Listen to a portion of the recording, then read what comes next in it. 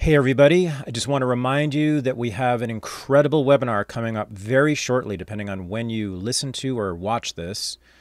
Tuesday, January 26th at 8:30 p.m. Eastern Time, we begin a 3-week webinar called Talkin' Shit, The History of Hip Hop, taught by the great Kamasi Hill. Many of you know him from our last webinar called Talkin' Shit, The History of African American Culture, which was extremely popular, and many people demanded that Kamasi teach again, so he's doing it for us. This course will be completely amazing. He's going to take you from the history of hip-hop and its origins in the South Bronx all the way to its present form as the dominant form of popular culture around the world. Go to renegadeuniversity.com. You'll see it on the front page under video courses. Go there, check it out, and I hope to see you. I will be a student, by the way. And so will Hotep Jesus. We will both be students in Kamasi's course. Talkin' Shit, The History of Hip Hop. Go to renegadeuniversity.com and sign up now. Hope to see you there. Thank you. This is the Unregistered podcast, and I'm Thaddeus Russell. This is a show about ideas, people, and behaviors that are considered inappropriate, out of bounds, or beyond the pale. The things you're not supposed to talk about if you're a school teacher, a college professor, a businessman, a politician, a parent, a neighbor, or even a podcast host. These are the things you're not supposed to say or even think if you're a good liberal, a good conservative, or a good citizen. Each week, I'll interview a person who has something bad to say. They might be a journalist or a professor. They might be a porn star or a drug dealer.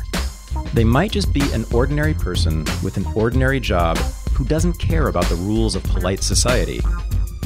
I'm not interested in breaking the rules just to be a troublemaker. I'm interested in people who break the rules of conventional thought and to expand the scope of what is possible to say in our society. I'm interested in people who make me think. Higher education is over. Capitalism is over. And politics is over. And, my guest this week says, they are being replaced by much better ways to learn, better ways to create wealth, and better ways to organize multiple societies. This is my interview with the historian and philosopher, Alexander Bard.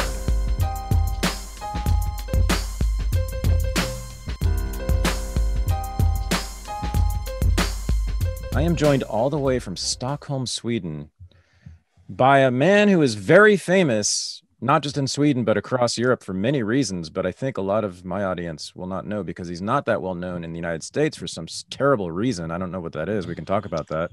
And I'm here to change that. We're here to change that today, Alexander. This is Alexander Bard, who has had quite a life, quite a career, multiple careers, and is now known across Europe as, I think, one of the leading public intellectuals and really a philosopher who is widely read as the author of how many books is it now? We're working on our 6th book at the moment. I co-write my book with a guy called John Söderqvist. So we do philosophy, media theory, futurology, shit like that. And you write so much that you write books in trilogies. You don't think of them as one book. You write trilogies of books, right? Yeah. So the first 3 books are called the Futurica trilogy, and the second trilogy we're working on at the moment is going to be called the Grand Narrative trilogy. So yes, yeah, they are. And your ideas are astonishing in their breadth, in their depth. You know about history, you know about philosophy, and you have a whole host of original ideas about the problems of our society as you perceive them, and you also propose many solutions. It's quite a body of work, Alexander, I'm going to tell you right now before we begin. Now, the most important thing, though, is, now that I've established how amazing you are, the most important thing for people to understand is you describe yourself as the Thaddeus Russell of Europe.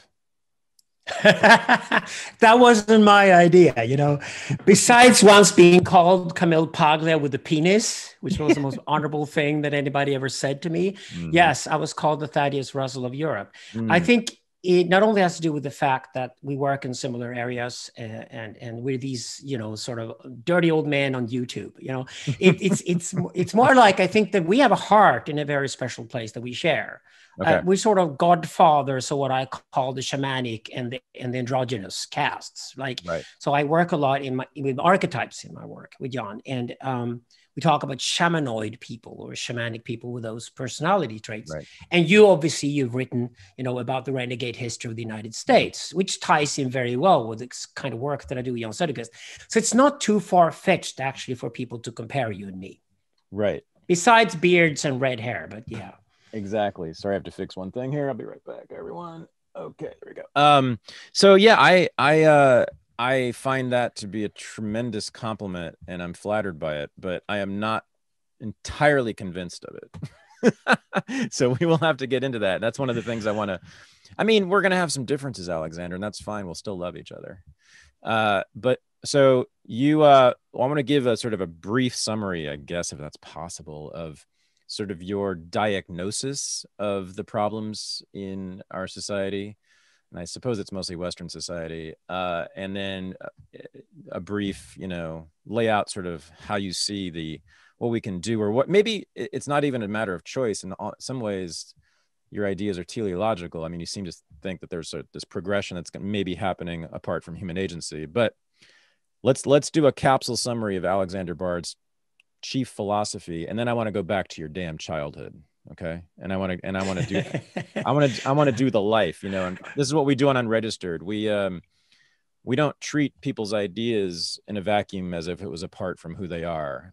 We treat it all. You're a monist, right? It's all one thing. So I believe these things are all one. I believe that what happened to you when you were 3 years old has something to do with how you think now.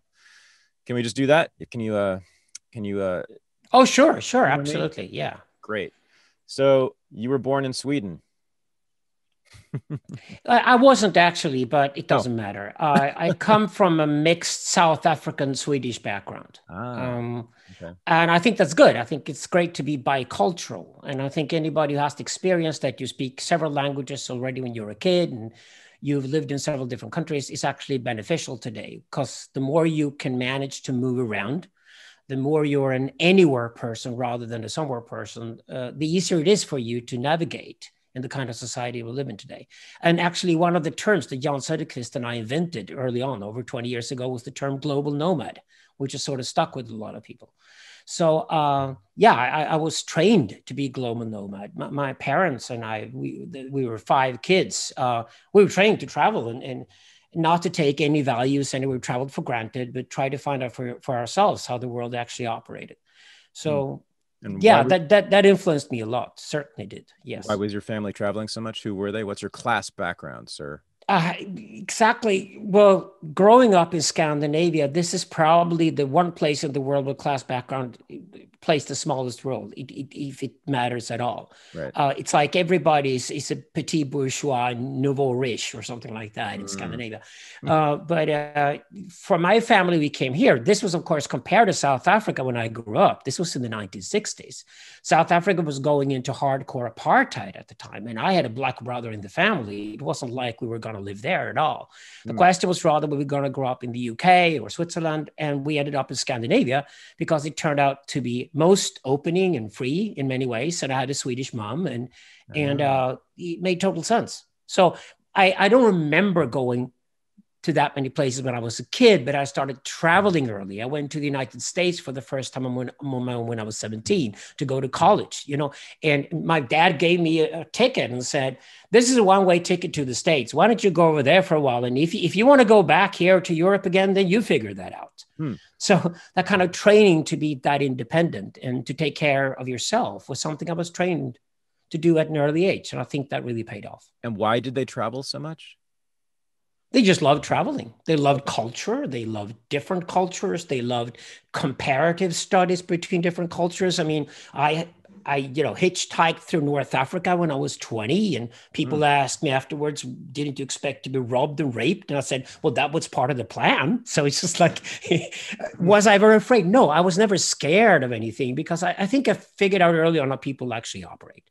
Huh. And hanging out with the drunks and hanging out with the prostitutes or whatever I did the rest of my life was something I did in an early age. It didn't matter. I could go to one of these dinners with really posh people with a really flashy background, or families of heritage, but I could the next day could go into a bar and just hang out with the working class lads.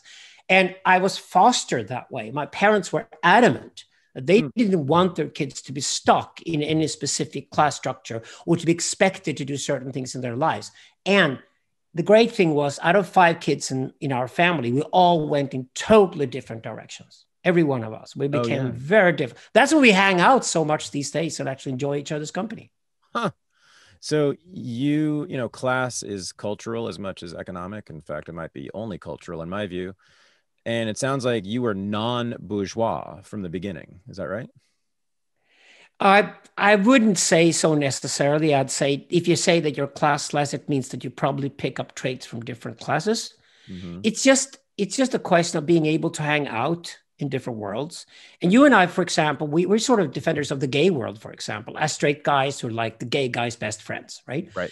And the great thing with the gay world, when I started going to gay clubs in the late 1970s, and of course I cruised on the fag hags, but was the fact that the gay guys did go out with a specific uniform with like a white t-shirt and blue jeans to not show class. So they could expect to go home with a guy to an upper class home one night, and then the next night they'd go home to a working class guy. Mm. And this is how they got this sort of wide understanding of society that made them into great cultural icons. And so they could be playwrights and artists and things like that. Because all these things that I call shamanic, so say artistic professions, like, for example, you cannot be an expert at any of those things unless you completely remove yourself from these sort of boxes that classes are. You have to get out of these cultural classes and Mm. be able to move freely in between them. But to do that, you need social coding. You need to understand the codes in the environments where you operate, Mm. and you need a lot of self-confidence and some audacity. But Mm. once you got that, and if you have that before you're 20, you got it for the rest of your life. And I think that's your strength in your work. And I try to keep it the same way too. Would this be called cosmopolitanism? Yes. Incredibly valuable today because people are essentially born only to stick with their own tribe. This is also part of the work we do. Right. I don't expect people to be able to understand or love or show respect towards anybody outside of a group of about 150 people. Mm-hmm. And if you want to sort of embrace tens of thousands or maybe even hundreds of thousands of people during your lifetime, you have to take on a very cosmopolitan attitude. And that's something that has to be fostered. It doesn't Yeah. arrive automatically. Yeah. And I've heard you talk about cosmopolitanism in regards to the Palestinians, but we'll get back to that in a second, maybe, if we have time. So I'll ask you a very American question. What did your parents do? You know what Americans mean by that? Yeah, my father studied farming. It's called agronomics or something like that. So it's like large scale farming was his thing, and then he became an entrepreneur. And then after that, he just built stuff. He would build house after house after house all the time. That was his thing. Huh. And my mother studied to become a doctor, but she became a teacher eventually. And then she took up flowers. And, when she would go back to South Africa in the 1990s, like after Nelson Mandela had happened, we could all go back to South Africa. And we all decided in the family to go back to South Africa on our own separate journeys, doing our own thing. Now, I went back for the raves. I went back for the techno raves of the culture of the drugs and all that. And my mother went back for the flowers. She couldn't care less about the people The because raves. South Africa is like the garden of the planet. I mean, most of the garden flowers we have in the United States or in Scandinavia today were originally African. Right. Most people don't know that, but my mother loved that. So she was a florist and she worked with flowers, and she's still around. She's a really cool lady, 86 years old, and I have tons of fun with her still today. Hmm. So your dad was an entrepreneur, your mom was into flowers, and you were into raves. Yeah, I was into adventure. Let's put it that way. So yeah. But those things, those go together actually, Yeah, but I would go off and stay in monasteries. Oh, I love religion. I love philosophy. And the best way to study, actually, to live in a monastery. So I'd go off to Asia and stay in a monastery for months, or Southeast Europe or Africa or somewhere. And I would just stay with people for months to learn their culture. huh. At an early Yeah. age. Yeah. Oh, yeah. Yeah.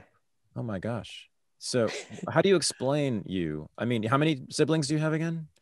We are five kids. Five kids, and you said they're all different, each of Yeah. them. And so Yeah. how do you explain yourself? How do you explain why you had that very unusual attitude and audacity? I don't think I am different, except I think I was trained from an early age to think in larger circles. Okay. So instead of thinking that this is the sort of world you're comfortable with, and here's a membrane around that world, and don't let anybody inside of it because that will be costly for you, I had more of an attitude that no, this circle can be much wider. I can live with a much larger sphere. Yeah, you do take risks when you do that. So you run into trouble, right? But it turns out that, you learn how to handle a robbery. And after you've done it 7 times, you've been robbed 7 times, you know exactly how to behave. So the robber knows you're a professional robbie. So you know exactly how to behave. So they're like, I don't want to get killed and you don't want to kill me. So I'll do what you like. And please hurry up, because if a cop comes around the corner, then everything turns to my favor. That's the rules of the game, and they get it. So you learn that these things are universal. It doesn't matter if you get robbed in Sao Paulo, if you get robbed in Cairo, or if you get robbed in Stockholm, for that matter. You learn how these things work, and you discover that it's really universal. And that was something that fascinated me early on. Yeah. I would be like 20 years old. I was in New York when I was 20 years old, decided not to become an American. That's exactly why I didn't stay in America. I wanted to live in Europe, but then travel the world. So I moved to Amsterdam and set up a business in Amsterdam when I was 20. And from there, I could travel just about everywhere. But what I was really interested in was how similar cultures actually are. Hmm. And that's how I became a philosopher eventually, is that, oh, wait a second. Actually, there are a lot of similarities. Basically, humanity only split up about some 40,000 years ago. And before then, for millions of years, we were all the same.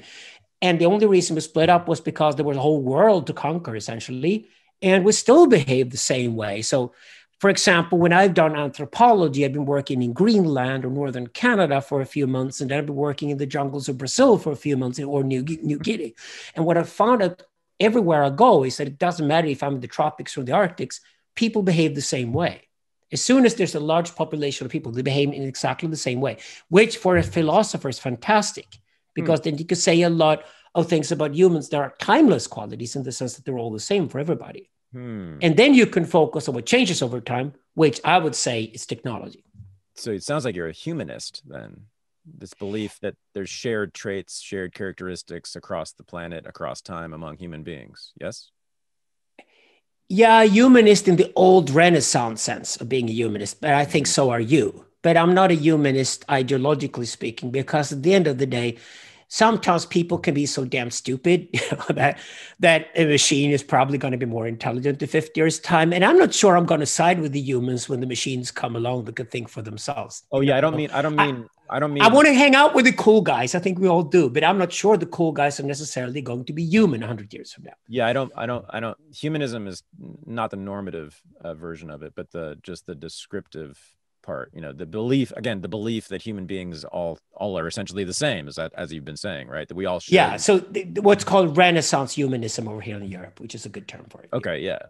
And so we already have a first disagreement, but maybe we can get into that later. And I might be wrong, by the way. I don't know. I haven't really studied much. I only know a little bit about the world. As much as I've studied, as we know, right, I still am deeply ignorant, profoundly ignorant about more than 99% of the world. So, well, I think we all are, but you're a generalist and not a specialist in that case. And that's not a bad place to be at all these days, because generalist is what we're lacking. Well, really quickly, I mean, so the anthropologists over here, beginning at Columbia University, Margaret Mead and Company, I don't know if you're aware, but that their whole argument was against this sort of humanism, right? It was their cultural relativism. Also, it was saying that they went to these islands in the South Pacific and found, what they saw were very different cultures, very different ideas about things, and very different characteristics, right? About all sorts of things, about who's a woman, who's a man, who should run things, all that. So, I mean, yeah, but anthropology was split up early on. My favorite anthropologists are obviously the ones who agree with me, because that's where I started studying. There are more guys like Marcia Eliade, for example. That's the tradition Jordan Peterson comes from today as well, and Camille Paglia too. The Paglia and Peterson come from the tradition that actually there's a lot of similarities, and the things that are different probably have to do with things like topology. Okay. Like it's different to have a culture in the river valley or to Hmm. have a culture in the mountainous area. But if you move a guy from a mountainous area to the river valley, he will behave like a river valley person very quickly. Gotcha. Okay. Yeah, I think we have a disagreement, but that's good. That's productive. That's interesting. Okay, which college did you go to in the United States, for God's sake? You poor thing. You went to Antioch, right? Yes. Yeah, that's one side of Ohio. I went to Oberlin. That's right. I remember that. You went to Oberlin So College. we went to like the most woke colleges you could ever find in North America, right? Yes, indeed. And you were there maybe at the same time I was, at least. When were you in Well, Ohio? this was late 1970s. So Okay. Oberlin at the time was very woke. You had to be bisexual and a Maoist Absolutely. to be cool at Oberlin. And if you didn't sleep with both genders and you didn't read Mao's Little Red Book, you were out. Yeah, And back then, Woody Allen was politically correct. So right. you watch Woody Allen movies and Ingmar Bergman movies all day long, but you must not watch Star Wars or Alien or anything like that. That was the value system at Oberlin 1978. Yeah, the value system at Antioch, which I started in 1983, just after you were there, it's amazing. We almost overlapped in Ohio, of all places, was that you had to be bisexual and an anarchist, but an anarcho-communist, of course, right? Yeah, because Mao was kind of over by 1983. So Yeah, they yeah. to They were anarcho-communism. Yeah. they were inventing new forms of totalitarianism. There were, grassroots Yeah. grassroots totalitarianism. Totalitarianism from the bottom up is really what it was. Yeah, it's a college fashion in North America. I discovered that when I went to Oberlin. Yes. Indeed. Okay. That's fascinating. Okay. So I started using CBD 3 years ago, and for quite a while I bought it from the only places I could find it, which was from big corporations who have come in and dominated the CBD market ever since it started to expand rapidly about 3 years ago. Those corporate entities deliver the goods, but they never gave me much of a deal, and I never felt like I was part of anything I cared about. So I was really lucky early last year when Paloma Verde CBD came to me and said they wanted to sponsor Unregistered. I tried their products, I love their products, and I also love the fact that they are owned by Carlos and Vanessa Abelar, a married couple who live in San Antonio, Texas, who operate the business out of their home. Also, maybe most importantly for all of us, they give us the kinds of deals that the corporate CBD companies never do. We get 25% off every single product in the Paloma Verde CBD store by going to palomaverdestore.com and using the discount code RENEGADE. So 25% off every single product. Then also they put together my 3 favorite products into what's called the Unregistered Combo Pack, otherwise known as the THAD Pack. And that includes my 3 favorite products. They're gummies, and a lot of you know that I am often out. I just got re-upped by Carlos of Paloma Verde, sent me a new order, and I'm super happy about this. All delicious fruit flavors, 10 milligrams of CBD in each gummy. The big time medicine is their soft gels, 25 milligrams per soft gel. I take many per day, all depending on what the news is telling me about the world and the catastrophe we are continuing to live through. Anyway, but my favorite thing for anxiety and insomnia is their high potency tincture. I put a few drops under my tongue, and I am telling you, within a minute or two, I am feeling different and feeling better. You get 33% off the Unregistered Combo Pack, otherwise known as the THAD Pack, again, by going to palomaverdestore.com and using the discount code RENEGADE. Please do that now. palomaverdestore.com, discount code RENEGADE. Make your body feel better, make your life better, and I thank you.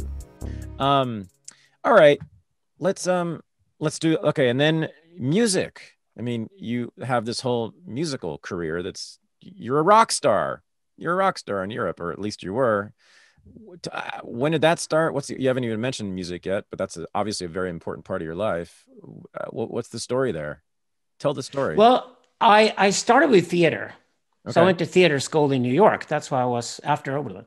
But I discovered theater was too dusty. It'd been done. Mm-hmm. And I love technology. So I just got into gadgets and started elaborating with gadgets and discovered synthesizers and sequencers and things like that. But I was more interested in video art and performance art. Hmm. So I started working as an assistant to video artists and performance artists. And this was easy because I lived in Amsterdam. So I could go from Amsterdam to Berlin to Paris to London to New York. And I traveled a lot. This was early 1980s. Okay. And I started having a career. But it just turned out that a lot of these people who did video art, for example, asked me for soundtracks because they figured out that I'd figured out a way how to make music very quickly and was good at it. So it just turned out that I had talent for it. And I was discovered. I was quickly discovered by a record company. In my first band, I set up with two, sex workers who were dancing on the stage while I was screaming at the center of it, and it looked really cool. But then a record producer died from a cocaine overdose, and then I learned, okay, that's the way the music industry works. You got to sort of cover your ass. But I learned quickly how to write pop songs, and in 1984, I decided I also had to grow up. So I actually went to Stockholm and I enrolled at the Stockholm School of Economics, where I've been ever since. So I had an academic career in parallel. But while doing that the next year, one of my songs became the #1 song in Sweden because Agneta from ABBA recorded one of my songs. So I had a big break as a songwriter. And then I was asked to become a record producer. And I did that for the next 3 or 4 years. And then I discovered that I could probably do that thing they did on the stage better than those guys did too. And I formed a band called the Army of Lovers. And this band became like a cult band. We sold 7 million records. We toured the world. In America, we were big with the gay audience because we were very flamboyant and over the top. And you could not play our records on American radio because they were obviously too obnoxious for that. But they did well in South America and Russia and other places. So we toured the world for several years. It was a very hectic time. Wow. But this was the 1990s for me. And then together with my partner, Ola Håkansson, I started a record company called Stockholm Records. And out of Stockholm Records, there was a lot of success stories, like the Cardigans. That was a #1 band in America. Yeah, we even did something called 18s, which is like we recorded ABBA songs, but with kids singing the ABBA songs, and it sold millions of records in North America, of course. It was very Disney, right? So we made all kinds of records. I spent a lot of time in America. I would go regularly to New York and Los Angeles to see the record companies, to go to these A&R meetings and set up the careers for the artists that I was managing, essentially. So I both had my own bands, several of them, 4 in total. And I wrote songs for other artists and produced records and worked as an agent and run record companies and music publishing. So I was all over the place in the music industry for 25 years, to be honest about it. It was only 7 years ago that I decided I wrote the winning song for The Voice, the TV show in China that year, which I think was a great way to go. It was just a song I wrote in 50 minutes and the Chinese loved it. So they thought it sounded like Rihanna or something. I don't know. A Chinese girl sang the song. It was #1 in China. And I thought, what an excellent way to quit. Yeah. So I got out 7 years ago. So you were creative, entrepreneurial, and nomadic during those years. Yes, that's true. The great thing that I'm so grateful for is that I got to see the world from the inside.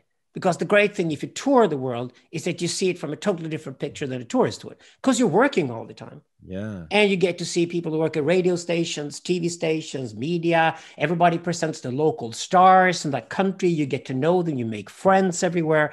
And the sort of global network that I created during those years is something that I find incredibly valuable today. I'm more interested in arts and things like that today rather than what's in the charts. But, the people I got to know then are, of course, all music industry executives and television industry executives, and they work at tech companies and things like that today. So I made friends forever, around the world. And I'm incredibly grateful, for the 25 years I could experience in the music industry.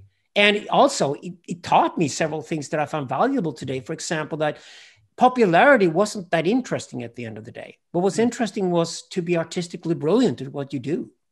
And rather have a smaller audience and be uncompromising about your expression rather than try to be #1 of the charts all the time. Yeah, but you managed to do both. I mean, you were very popular, had a big audience, but were doing exactly what you wanted to do. Yeah. So my neighbor was Max Martin. And he's obviously the biggest songwriter, record producer ever. He's had more number one records in America than anybody else. You know, it's Katy Perry, whatever it is, he writes the records. A lot of these number one records in America are actually made in Scandinavia. We've had this Oh, sort of huge pop industry here. But Max Martin loved finding out what the number one song would be like. And he's very good at it. Like he's really good at it. But he loved me because we would collaborate in the studio very often. But I was more the kind of guy who was a bit like you, Thad. I was more like the guy who was more interested in being number 23 in the charts with a subversive record rather than try to be number one with a really damn good pop record, right? right. So I always stayed with that more subversive side of things. And some of the bands I work with are more in art museums and things like that today rather than the number one on Spotify, because the subversive work we did in the 1990s with the artists that I worked with had a staying power that is closer to art than it is to pop culture, I think. What was subversive about your music? Oh, the themes.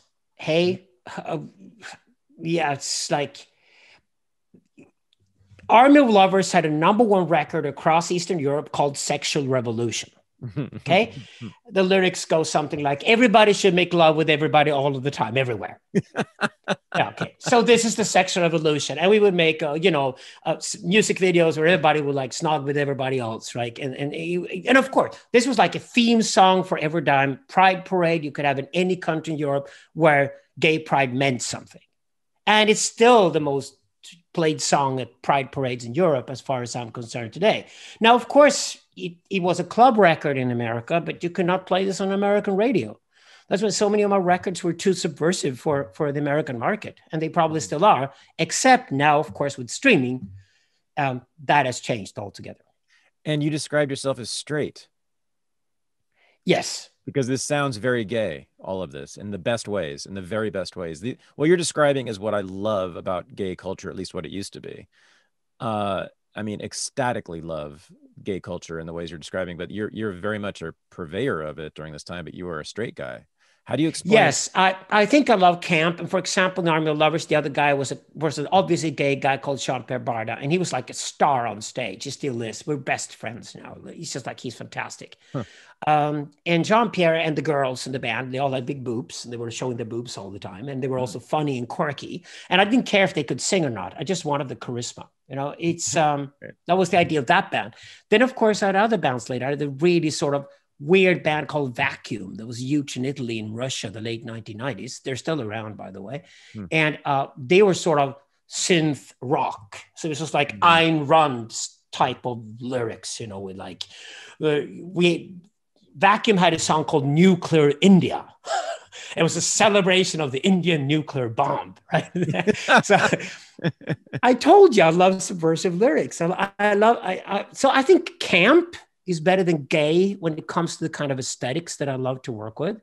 I love when pop culture goes completely over the top. Gotcha.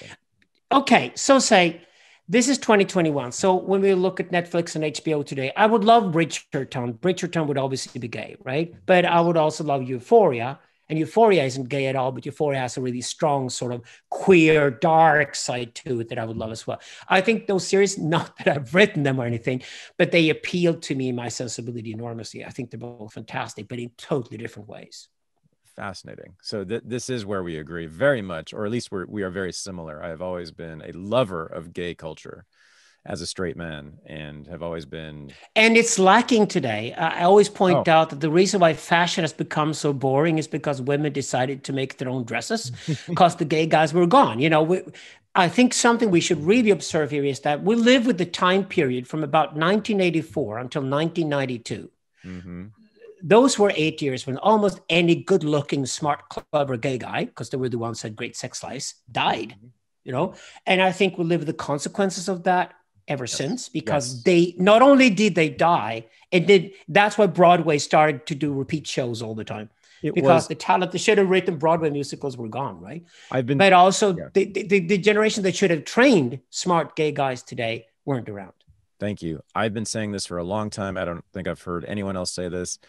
AIDS was a Holocaust for human beings, but it was a Holocaust for our culture. It was a cultural Holocaust. People do not understand what we lost as a society and as a culture from that. All those incredibly talented, brave, and subversive people who made things, who created things, who created art and fashion and film and everything, and it's just our aesthetic sense of the world, the way we interact with physical space, came from that whole generation, many of whom were killed by AIDS. Yeah. It's underappreciated what that really meant. Enormously. And the damage done from a disaster like that lasts for generations, because it's also about who becomes the teacher and the student in the next generation. Because the great thing with gay culture was there was the older gay guys who taught the younger gay guys and adopted them, and probably slept with them too, and then trained them to be great script writers and directors and all kinds of things. But it's picking up. I mean, there's obviously a lot of this happening. And the fact that the Netflix and HBO revolution is going on at the moment, we're going to be drenched in all kinds of drama series. But hey, a lot of those really have this sort of gay queer sensibility that we love. Once they get over their marriage fascination and realize how much it sucks, they'll get back to being the good queers of the old. Why did gay guys start mimicking straight people? Straight people are boring, stay gay. It was a catastrophe, not quite as bad as AIDS, but culturally it was pretty close. But they're getting over it. The divorce rate is extremely high among gays, I'm proud to announce. So, okay. And hey, they do all the experiments. They take all the drugs and they find out sexual positions the rest of us haven't figured out yet. Yeah, I'm totally pro-gay. Absolutely. 100%. 100%. Fantastic. Okay. You think, am I right, that the chief, maybe overarching problem with society as you see it today, and I guess this is again Western society, but maybe I'm wrong, is what you call the infantilization of people. Is this correct? Is this what you see as the chief overarching problem today? Yes. So great. The infantilization starts with permanent settlement. If you're really honest about it. I mean, what happened was that some 8,000 years ago, a fat lady somewhere around Babylon and Mesopotamia decided to sit down, and people joined her because suddenly they could afford to actually live in one and the same place without being constantly nomadic. We're both fans of nomadism, but people decided to settle. They started breeding, and they grew stuff, and they domesticated animals and plants, and we got something called civilization because of it. Now, civilization deserves to be treated fairly, but it should also be criticized, I think, and that's what philosophers have tried to do many times over.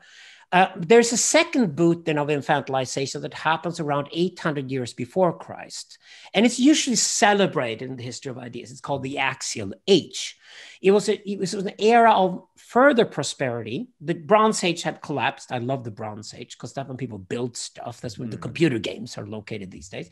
But during the Axial Age, they stopped building and started talking a lot more. And we know ancient Greece, we know ancient India, we know ancient China from this period. And all these thinkers came along and became pillar saints and boy pharaohs and all kinds of things. But we got a problem with that. And that was that we started separating body and mind. And we got dualism because of it, with Plato, for example, in Greece. And those are the things that I'm very critical of. And in the new work I'm doing now with Sedicus, we're actually going to go all the way back to the Axial Age and basically say that the history of philosophy has declared this period to be a golden age. We think exactly the opposite. We think that most of the problems you have today originate from this period. Now, what happened after 1945, especially in Europe, was that this sort of infantilization of society kicked in for a third time. And this is when it goes really grotesque. All this is because we killed about 100 million people, mostly young men, in the battlefields of Europe. The Europeans were nasty and terrible because we got two guys called Hitler and Stalin. And eventually the Americans arrived on our shores and, saved us from the misery we created in Europe. Thank you for doing that, right? You're welcome. So Europe killed 100 million people. Now, the problem with that is that, of course, this meant that women got a chance to achieve a lot of things. And we got women's lib, we got gay liberation, we got all kinds of fantastic things after 1945. But I also think you should be honest enough to admit that the problem was that we infantilized culture on a massive scale. And this starts in the 1950s with the celebration of the teenager. The teenager doesn't know shit, but the teenager is a sexy motherfucker. So we had James Dean and Marilyn Monroe, and even if they killed themselves while they were still young. And Elvis Presley ate himself to death when he was jerking off to other people fucking in front of him, bored to death. Like all of these things that happened around Elvis and Marilyn and James should have warned us that maybe we shouldn't have Kurt Cobain as an idol eventually, but we did. Right. So what I'm saying is that the shamanic characters and the androgynous characters, that should be idols if you are shamanic or androgynous. So queer culture for me is something I'm proud of and I love to be part of, but I think it's about 8% of the total population who are queer in different ways, either shamanic or androgynous. Shamanic essentially meaning you're queer, but you're straight. Androgynous meaning you're queer and gay and trans or whatever. Okay. So, and I love these categories, but there are only about 8% of any given population. 92% of the population in anywhere you look in the world will be turned out to be regular straight Joes and straight Sallys or whatever. You know, it's just like, so instead of keeping the shamanic queer characters to that population, we started celebrating them as if they were idols for everybody. How did you arrive at 8%? That's a very precise figure. Yeah, data. It's called data anthropology. It's fun to do. And you basically take data from 7 million people who are stupid enough to leave their LinkedIn accounts and Google accounts open. And then you start making comparisons, depersonified, I should say. But you have gender, you have age, you have other categories you use. And then you discover certain behaviors or certain key questions you're looking for. And you immediately see patterns that are similar everywhere in the world. So you can study Chinese people or Canadian Inuits or, you know, average Californians or whatever, you get to the same numbers. And that's exactly why, for example, gay pride and women's lib are becoming truly global movements, because the people who fight for the rights turn out to be exactly the same numbers everywhere you go. Of course, women are half the population everywhere you go, but it turns out the gay guys and lesbian women are the same numbers in any population you check, so which it means they're born that way, seriously, right? So tell me again about your definition of shamanic. Why am I a shaman? So shamanic are, okay, if you think of the original tribe that was constantly moving, you had an inner circuit run by the matriarch. The oldest woman would run that. That's her territory. Okay. Mostly women within that group, right? And then you have an outer circuit. Mostly men. This is where the warfare and the hunting goes on. It's run by patriarchs. So it's run by a priest and it's run by a king of some kind, right? And you better keep those two guys separate because they have different roles to play. But once this whole thing starts moving, which is called nomadology, it's the French philosopher Gilles Deleuze invented the term. Once you get a nomadology going, the king and the priest must lead and the men pull forward, and then the women and the inner circuit follow afterwards. Now, once you got that map in your head, there's an inner circuit called matriarchy, outer circuit called patriarchy. They're equal, by the way, don't worry about that. But you got to have some guys that go in between these two. Oh, wow. That means it's great to have androgynous people around. So you got some lesbians with bazookas who got hunting with the straight guys, and you got some gay guys who fix the hair in the hairdressing salon in the inner circuit. And this actually makes a lot of sense for people LGBT, because that means their sexual orientation is actually secondary. Who they really are is way more important than just who they sleep with. But you also have people who are go-betweens between tribes. Contrary to what some historians like Jared Diamond have claimed in the past, that we were in constant warfare with everybody else. Well, when I started studying people in New Guinea, you had these people with weird hairdos and strange costumes who walked straight through the battlefield. Nobody would send any arrows their way. They could walk from one tribe to the next. Nobody would touch them. Then when I came to Colombia and I worked in the Colombian jungle with the Shiquibo people, then it turns out that in between the tribes, they had a big molaka, like a temple, where everybody could go from the different tribes to smoke a peace pipe or have a rite of passage or whatever. And the people who lived there were considered shamanic, meaning they did not belong to any of the tribes. They were their own little category. So in my work, I started calling these people the shamanic caste. The shamans are not androgynous in the sense that the androgynous people are. So they're not necessarily LGBT at all. They probably are more sleeping with each other, you know, with opposite genders, but they're go-betweens between tribes. And if you think you live in a tribe and you try to orientate yourself towards the outside world, if a guy who's outside the tribe, but a friend of yours, is shamanic and he's a go-between to the other tribes, it also makes sense that he's a vertical go-between, meaning he's the guy who talks to the gods on your behalf. So this is the beginning of religion. So when you come close to going outside, it's like the original diplomats, not the sort of guys who, work for the US embassies today, but the original diplomats, medicine men, or, priestesses with shamanic, witches brews. All these characters are shamanoid people, and they turn out to be about 4% of the population in any given population that we study doing data analysis. So these are, and so they're valuable, but the thing is, we go to these people for guidance when we lose it. So a really good therapist or a psychoanalyst should definitely be shamanic, right? Okay. But what happened after 1945 was that the traditional male heroes, the military guys, were swept aside, right? And the priests and the monks were swept aside. And you didn't have any traditional male heroes to look up to if you were a young man.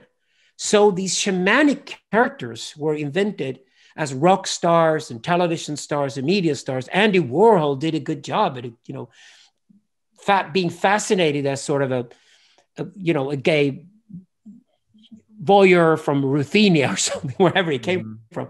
Andy Warhol just exposed this and said, this is 15 minutes of fame for you in this new sort of mass media environment that happened after 1945. But what he meant was that the shamanic characters have taken over the stage.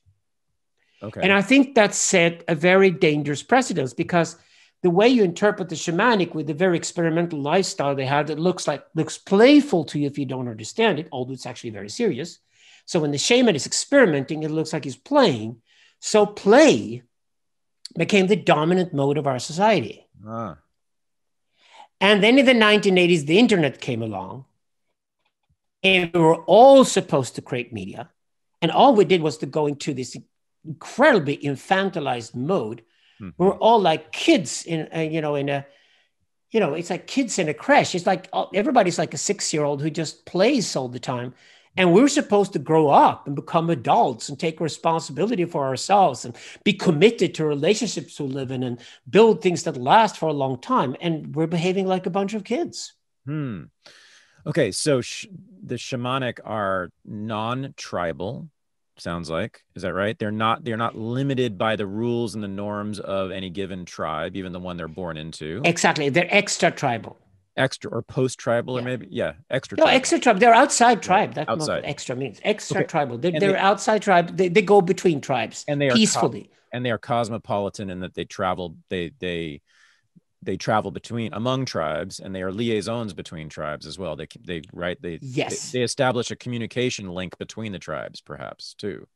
Exactly. So when you later build temples and trading posts that become the first cities, the shamanoids are overrepresented in any of those places. Okay. So until modern times, what we call a city would have mostly been populated by shamanic people. And so these are people go-betweens, because they did well at trading posts. Again, they do anywhere where different cultures are peacefully going to communicate with each other, which is when you build temples and when you build trading posts. And that's exactly why the temples eventually become the capitals of nation states and things, and the trading posts become the harbors of the world where you trade.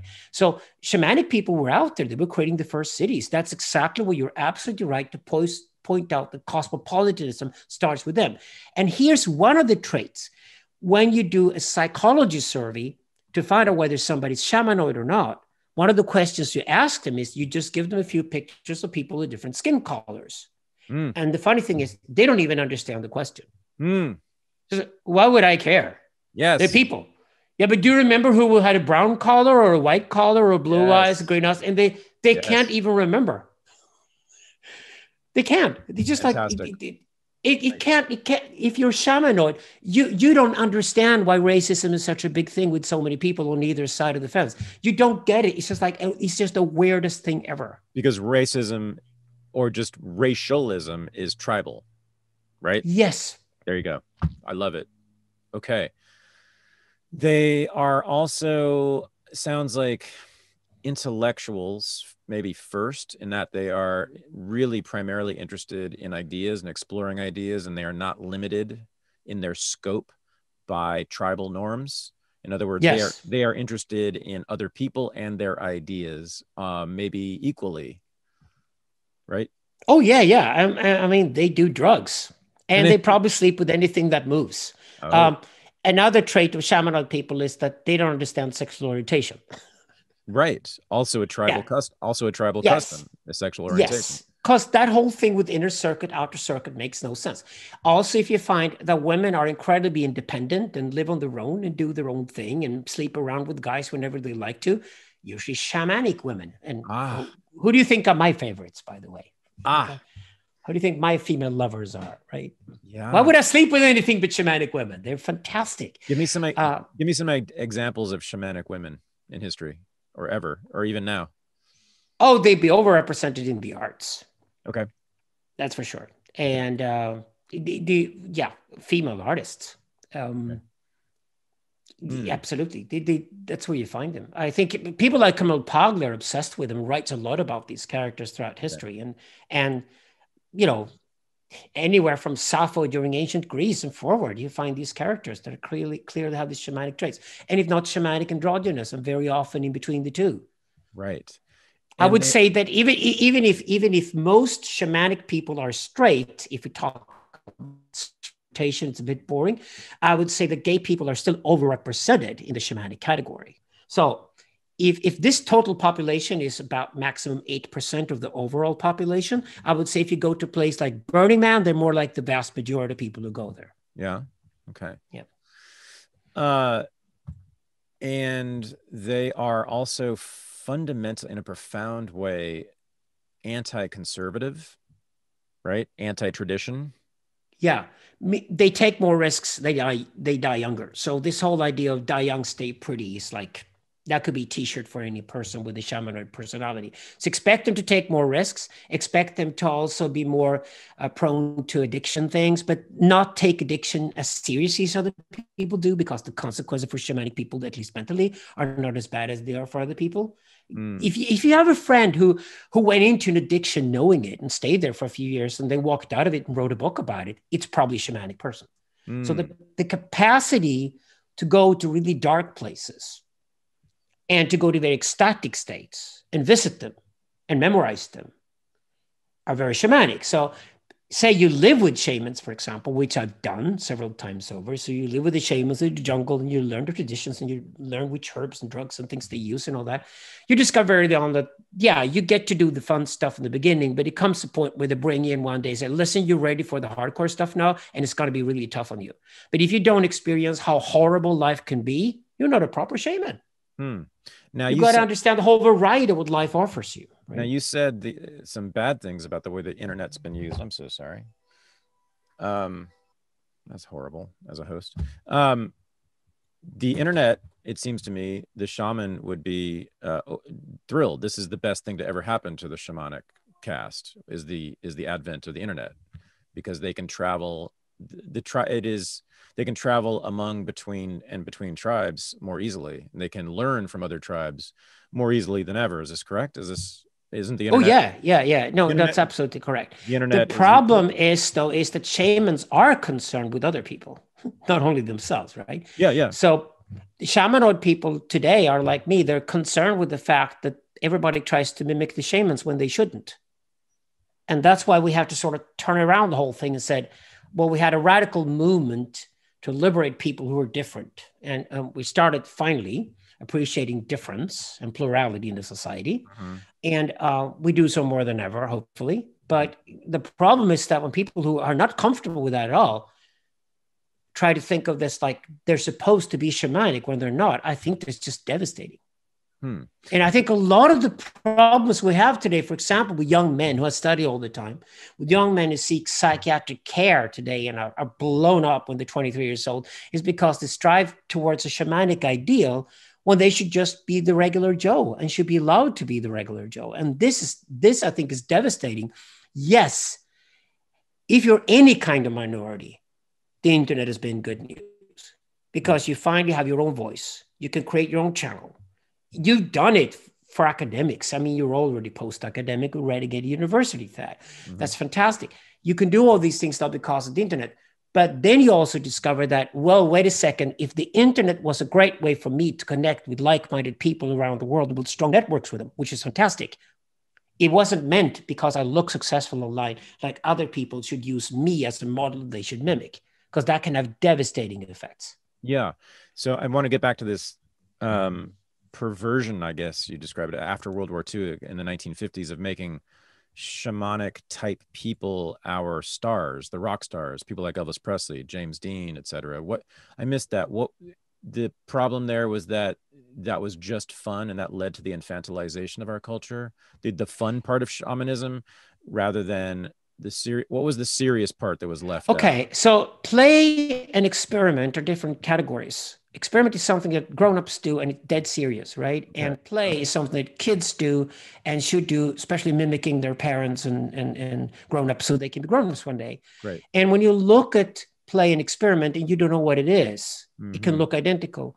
And the problem is that the experiments that shamans did looked playful to people who didn't understand it. And that became a major problem. Okay, I even think we actually had 3 world wars in the 20th century. You probably agree with me here, because we had the First World War in Europe, we had the Second World War that involved the whole world, and with the Third World War called the War on Drugs. And the war on drugs has killed millions of innocent people around the world, especially in Latin America. And has been driven by the United States government. I have said that word for word, as a matter of fact, Alexander. It is the Third World War. Now, that is the perfect example of a shamanic ideal, which is to take drugs, which shamans can do without shame, because they can handle it mentally. It's part of the personality type. But when the drugs were then widely distributed by, fancy hippies in the 1960s, and they talked about putting LSD in the drinking water, in the tap water, then, of course, there was this massive reaction against that. There was like a defense mechanism. And the war on drugs was declared naively in the 1970s. They would go after anybody who took any sort of illegal substance, possibly minus alcohol. But anything else was now dangerous. These were ghosts that just, took over people. And there had to be a mass exorcism throughout all of our cultures to get these substances out of our systems. This was the new evil, right? And what happened was, of course, the opposite. Instead of having a balanced discussion on which drugs can you take and when in your life, and how can you be guided to take those drugs, and which drugs should you possibly never take, the way you do with medications, instead of having that civilized debate we should have had from the 1970s onward, popular culture threw itself onto this topic, and the drugs became something that was romanticized, popular culture, but politically was opposed aggressively, and billions of dollars were spent on a useless war that killed millions of innocent people, and still does. The war on drugs still kill far more people than COVID-19 in America every year. It is devastating, and I think we should honestly say that this sort of slow war, the war on drugs begins in the 1970s, should be declared the Third World War and the tragedy. We didn't need nuclear bombs to kill each other. Obviously, we have the war on drugs. But to me, the war on drugs should today be discussed in hindsight like, okay, so how do we get out of it? And what does it mean to legalize drugs? Not decriminalize, but legalize drugs. So it's under some kind of a construction that makes sense. And this is where you have to actually talk to shaman people and say, okay, so you as shamans, what are you going to use the drugs for? And probably give them a license to do whatever they want. And if they go and kill themselves with the drugs, then so be it. Because it's what shamans do. And then say to the vast majority of people, so you've got teenage kids at home. Okay, not a good thing if they start experimenting with DMT when they're 15 and God knows what else they do the next day and they freak out and end up in psychiatric units where they're 16 with their arms slashed. You don't want that to happen. So how do we scientifically go about the legalization of drugs? Because we both have to do it quickly, but also have to do it scientifically. And I think it makes sense here to philosophically lay the groundwork and say, not all people should be treated equal here, because some people will need these things, medications. Some people can absolutely take them for all kinds of purposes. And some people should be careful with them and probably do some of these things at certain stages in their lives. Okay. So Rockstar. So you go to the Shikibo tribes in Colombia, they figured it out. They drink ayahuasca for all kinds of purposes. They don't have the depression pandemics that we have in North America and Europe. You can learn from so many of these cultures today. Well, we don't even know shit about in North America and Europe because we've been so damn arrogant. They walk straight into this trap called the war on drugs. So maybe I missed this, but what is your analysis of why that happened when it did? Why did the war on drugs happen when it did? How does this fit in with your broader analysis of the shamanoid caste and how it was perverted, I guess? There was no priesthood around. It could have told us what drugs were. when the Okay. drugs were mass manufactured in the 1950s and thrown into a very commercialized society and became products that created a black market of criminal gangs who traded in North America and Europe. And all they wanted was advertising. And the best advertising they could have was spoiled hippie brats coming out of California, going to rock festivals, taking tons of drugs until Charles Manson happened. Okay? So they mimicked shamanic behavior, which the vast majority of people should not do. I see. I see. And then, of course, came the backlash. And this was the lack of the other side of phallic leadership. We had no priest who could tell us what was shamanic and what wasn't first in the 1950s. But then when you come to the end of the 1960s and early 1970s, you get the war on drugs with Richard Nixon and everything. And what was that? That was a lack of phallic leadership from the other side. And Richard Nixon starting the war on drugs was terrible at being a proper king. Because a proper king would have said, okay, we've got the drugs here. We need to put them under state control. We need to make this a legal trade. And then we'd better go and ask some proper shamans out there, what do you need this shit for? And how could we just keep it away from our kids until the kids can grow up and responsibly understand what they're up to? Okay. It didn't happen. There was no king there. There was just a stupid little boy pharaoh called Richard Nixon who started the war on drugs, knowing nothing about it, to make a cheap point that he was anti-hippie. So too many people wanted to be shamanoid. And is that right? Yeah. And so what happens is when you don't have military role models, when you don't have priestly role models, when you don't have royal role models, when you don't have these role models that young men should have, that gap, that negation, that void is filled with shamanism. But that's not where shamanism should be. So all I'm saying is, this is what I talk to LGBT people as intellectuals today as well, and the shamanic and the androgynous, is why don't we just try to get the social map correct this time and understand that this map is something we lived in for hundreds of thousands of years. It makes universally sense.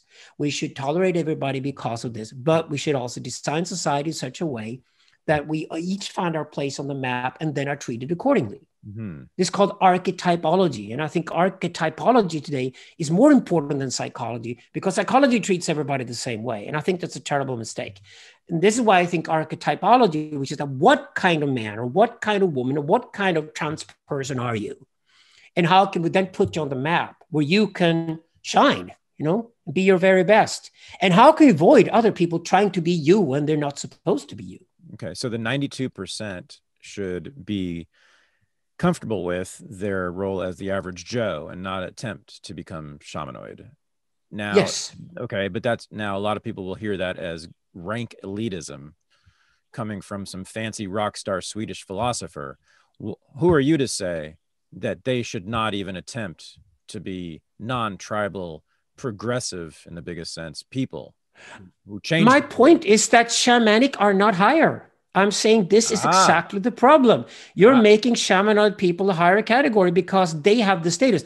But in any given society in the past, before 1945, it was unheard of that the shamans would have a high rank. Okay. Shamans were not even part of the hierarchy. And if you read René Girard, who's a great French-American thinker, you discover that the scapegoats and the witches, that you threw in the fires and things in the past, were always shamans. You would always take men or women from the shamanic caste, pull them, in their hair into the village square, and then you would kill them all if they were innocent, just to release some social tension in the group. So the shamans were the ones that were always persecuted, constantly. But for some strange reason, after 1945, because Phallus died, because we believed Phallus was Hitler and Stalin. But Hitler and Stalin were fake phalluses. Mao was a fake phallus in China. Okay. We haven't seen true phallic leadership possibly since Napoleon in the early 1800s. And the problem with this is that we then were led to believe that phallus is a really bad thing. And this is where feminism was great in the classical version when it celebrated men and just wanted women to move ahead and be good at being strong and feminine. But the sort of distorted feminism we got from the 1990s onwards, the woke feminism that hates men and hates penis and hates anything men stands for, is completely delusional, incredibly dangerous. Yeah, you do a lot of work on gender. So you just laid out a lot there that people are going to be wondering about. So let's try to unpack this. So phallus, So yeah, lay it out. So what's the difference between the matriarchal and the patriarchal as you see it? And you talk about phallic storytelling versus matriarchal storytelling. What I What call matriarchal storytelling. matriarchal? What's the Yeah, difference? so you have patriarchal and phallic, Yep. matriarchal and matrical. Okay. Okay, so matrical is in general inner circuit, mostly among women, right? Uh, Phallic is mostly for or among men. Patriarchal just means older men's leadership over younger men. Matriarchal means older women's leadership over younger women. So because the storytelling itself is either matrical or phallic. We have three genital organs that we orientate ourselves through like a slalom before we turn 1 year old. Two of them are on the female body. So we celebrate women here. They're called the matrix and the mamilla. So we're born out of the matrix, the womb, and we crawl ourselves to the mamilla. That's called birth. But it's really only birth for the mother, because it's only the mother who realizes that she and the baby are now different entities. Because once you start sucking the mamilla, you believe that you and mother are united again and you don't exist. You just an appendix to her sucking her tit, so you're part of her. So you and mother are one again, and you don't have to exist on your own, and you're never lonely, whatever. Then at about 1 year of age, both psychologists and psychiatrists and psychoanalysts all agree that something happens at about 1 year of age. You got to get away from the mamilla. And this is called the phallic intrusion. So the phallus, being the male genital organ, the only one of interest here, just represents non-mother. It's obviously something mother enjoys, but it's not you. You either don't have it or you can't have it inside of you. It's not yours at all. It's hers, right? And this creates an enormous envy towards the mother and a fascination with what that is. So phallus represents a journey away from the mamilla. Now, of course, children are not independent. They cannot take care of themselves. So child is this wonderful pendulum between what the mamilla represents, which is where you come from and where you're protected and where you're provided for, which your parents are supposed to do. And phallus is where you're going towards. And then when you come into your teenage years, what's called the teenage rebellion in popular parlor is in the world of psychoanalysis called the rebellion against the phallus. You turn against the phallus, you turn against the order of your parents. This is when you shit test your parents for a year and discover they're only human, they're not divine. They have all kinds of fallacies and you want to be better than them. And then you just realize you can just be different from them and that's fine. And the moment you realize you can be different from your parents, you're ready for the rite of passage and you go into your adulthood, right? So that there has to be a rebellion against the phallus for that to happen. The problem with contemporary culture is that the phallic intrusion doesn't happen for most people these days. So they stay with the mamilla for years. Now, if the phallic intrusion doesn't happen when you turn 1, it's very, very hard to repair the damage later. You're unlikely to ever go through a rebellion against the phallus. So you're going to have a very complicated relationship towards the adult world for most of the rest of your life. This is what creates mass infantilization in our culture. Okay. So this is an argument that Jan Söderqvist is arguing in our books. We use Freud, Jung, Lacan, Julia Kristeva, the fantastic female psychoanalyst. They're all over the work that we do. So we look at both what bright female and male minds have said about this process. And we discover that because the welfare state, anybody gives you money in return for nothing, are essentially feeding you to stay with a tit. So we've created a society that's become dependent on a big tit. And the problem with the big tit is that you never grow up and you never become independent and you never work hard in your life to achieve what you set out to do. And you're going to start hating yourself sooner or later in your life because you never became a grown-up. Your whole biology turns against you. So this postponement of adulthood is a serious problem. What we're working towards is what we call an adultification of society. Okay. So to encourage the idea that you should go through adolescence and then you should be a proper adult and go through rite of passage. And then you go through other rites of passages throughout your life. And eventually one day you become a parent. And after you've been a parent, you can be a grandparent. And maybe one day when you're older, you're so respecting your community, you become a proper elder. And that's when you really give back to the community before you die. That whole life cycle has to be, I think we have to return to that life cycle because it is so ingrained in our sociobiology. And it's so universal. If we try to fuck it up, we're totally fucked. But it's scary. It's very scary to do that, to become an adult. And much of me wants to be taken care of as a child. I'm exhausted by it. I'm terrified all the time, Alexander. I am ridden by anxiety living in advanced industrial capital or post-industrial capitalism, having to make your own way in the world every day, in a world that is beset with enemies. Oh yeah. Well, yeah, that's the way it works, right? Yeah, but the way to handle those things is to be more adult because certain things you get certain rewards for being an adult, right? You get Yeah. freedom Yeah. and you get to do what you want, and you don't get to do that if you're a kid. True. So, you become independent and those things. And I mean, there are great payoffs. And you should be so tired of being a child by the time you stop being a child that you want to be a grown. But on the other hand, to be honest about it, at least between you and me, and some women have figured this out, is that there are no men out there. There are just boys. But, occasionally a boy can step up to a position where he temporarily looks like a real man. And if he hangs on to that long enough, he's being perceived as a proper man. Yeah, Camille Paglia has talked about how men these days wear shorts and t-shirts instead of suits. They don't look like men anymore, right? They wear baseball hats in America. I don't know about, I think in Europe too. Baseball hats and t-shirts and shorts, right? And sneakers. That's what most men wear all the time. Even when they go to work, even in business meetings, they often look that way, right? The tech, Yeah. the tech people, the tech moguls, they're wearing t-shirts like a boy would. Right. Yeah, they do. And this also because they're nerds, and nerds never knew how to dress. They're the opposite of gay guys. So that's one of the problems. But she's right. Pagla is absolutely right. I think there'll be a reaction against it. I think, especially among young women today who have their own problems with eating disorders and the kinds of things, Yeah. they're longing for something that's more cultured and they're nostalgic about it. Like, why don't men become men again and women become women again? And certainly with sexuality, there's the strong trend within sexuality, which is always ahead of the curve, towards rougher sex and more adventurous sex, that men are men and women are women and whatever. And women love that and men love that. And I think that will continue, but yes, it will deal with things like how you dress when you go to work or whatever you're supposed to do. It will deal with those things too. Certainly. Right. So, yeah.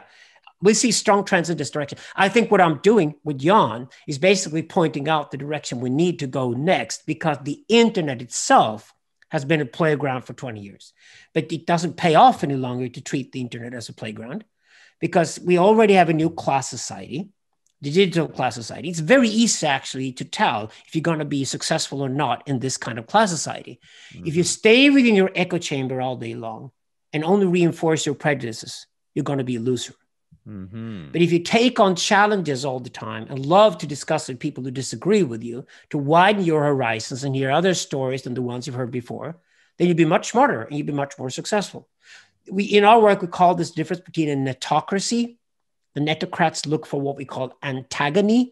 Antagony means that I love to be antagonic. I love people to challenge me because that makes me smarter. Yes. And people understand that will be very successful, be netocrats. But the people who will just stay within their own echo chamber with people who share their own prejudices, and they can run up against the Congress or they can go to Occupy Wall Street or whatever they do. But their staying power is nothing, because all they do is take a selfie with people who are in their own in-tribe. And those are the people that become increasingly redundant in our society. They add no value anywhere, and they be very, very confused as we go forward. But that's because they refuse to grow up as the internet is growing up. So we're going to see in the 2020s, I think, is a massive adultification of the digital realm itself. And this is why I recommend young people to go with it now when that happens. Okay. And just say quickly what adultification looks like on the internet. What should young people be aiming for? Ask yourself in the morning when you do your morning meditation, what are you going to spend your time on today? Okay. The worst thing you could possibly do to yourself is to engage yourself in time pass activities. I can't even believe there's an industry in Silicon Valley called the time pass industry. That's like saying that we're in the death drive industry. Yeah. All we do is kill people's self-confidence, kill people's time, and kill their imagination by doing something really mundane that means nothing. Like playing games, like playing playing games that have no social interaction. Yeah, right. It's called the time pass industry. Yeah. It's not like they're shameful about it. They explicitly say what they're doing. Now, that to me is the ultimate bottom pit of human existence, to Well, just kill time. okay. So, When you could use the internet to get smarter and learn stuff and have dialogues with people who challenge you and create new networks and learn different languages, and this fantastic medium is here and it's yours and you can express yourself through it and you can try things. The fantastic thing with the internet is that if you try something, it doesn't work, it will disappear because the algorithms won't find it. But if you right. try something and it works and it kicks in and people are engaged by it, then suddenly, well, it goes to the top of the algorithms and you get thousands of fans and people out there who want to collaborate with you. So you have phallic values. You value people who penetrate the world and make it different, right? And create things out of that penetration. And you devalue people who sit in the womb playing Candy Crush on Facebook, who play chess on their phones, right? Am I right? Now, I don't say I do that. I'm actually very adamant as a philosopher being descriptive. This is Nietzsche's tradition of doing philosophy. My job is to describe the world, how it actually operates, and take off the blindfold But, and really say, but you just this is how it actually works. but you just I think described. people themselves devalue themselves when they realize they're just killing time in their everyday lives. I was going to say, but you just devalue. I mean, you just said that pastimes like games, I suppose, like watching sports, maybe, is death. So you're clearly devaluing it. Am I right? If it doesn't involve any social interactions, I would ask myself, why am I getting engaged with this? And what lack of self-confidence do I have to just kill time this way without actually getting engaged with people? Now, to have a hobby that's totally different from your work, I think is healthy. Okay. That's what I'm saying. Sit down in the morning when you do your meditation and look at the calendar that day and the next week, and then make your priorities. And what are you going to prioritize when you do that consciously? Is you're going to prioritize things that challenge you in a fun, creative way. You want to be expansive about yourself. And you know what? Then you become a good role model for other people. It becomes easier for you to help other people to be creative and to have an expansive mindset if you do that yourself.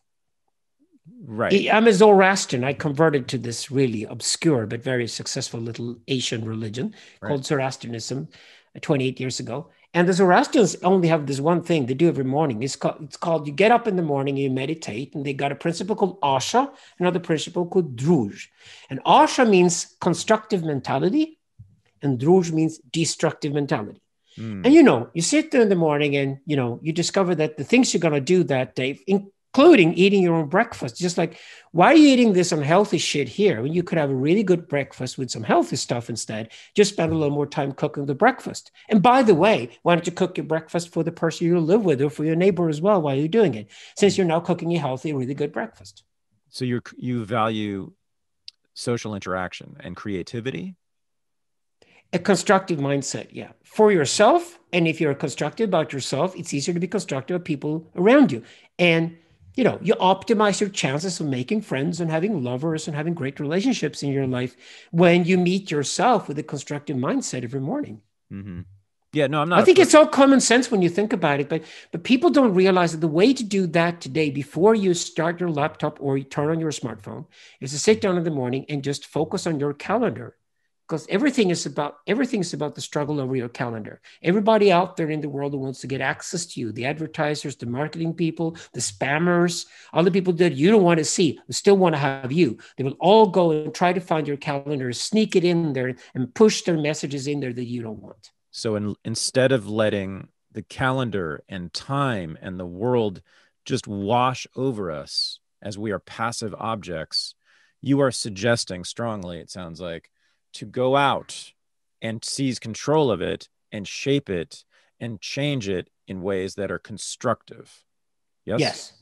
Which is so these are like timeless values. But what's interesting today with the internet is that we actually left capitalism some 8 years ago. Don't tell marketing and advertising people that, because they still think they got a job. I want to get to that in a second. Hang on. We're going to do capitalism. Okay. So it ties in with this. Yeah. But it's a phallic value system. Am I right? I think this is a general value system in the sense that your eyes and your ears have become your most valuable asset.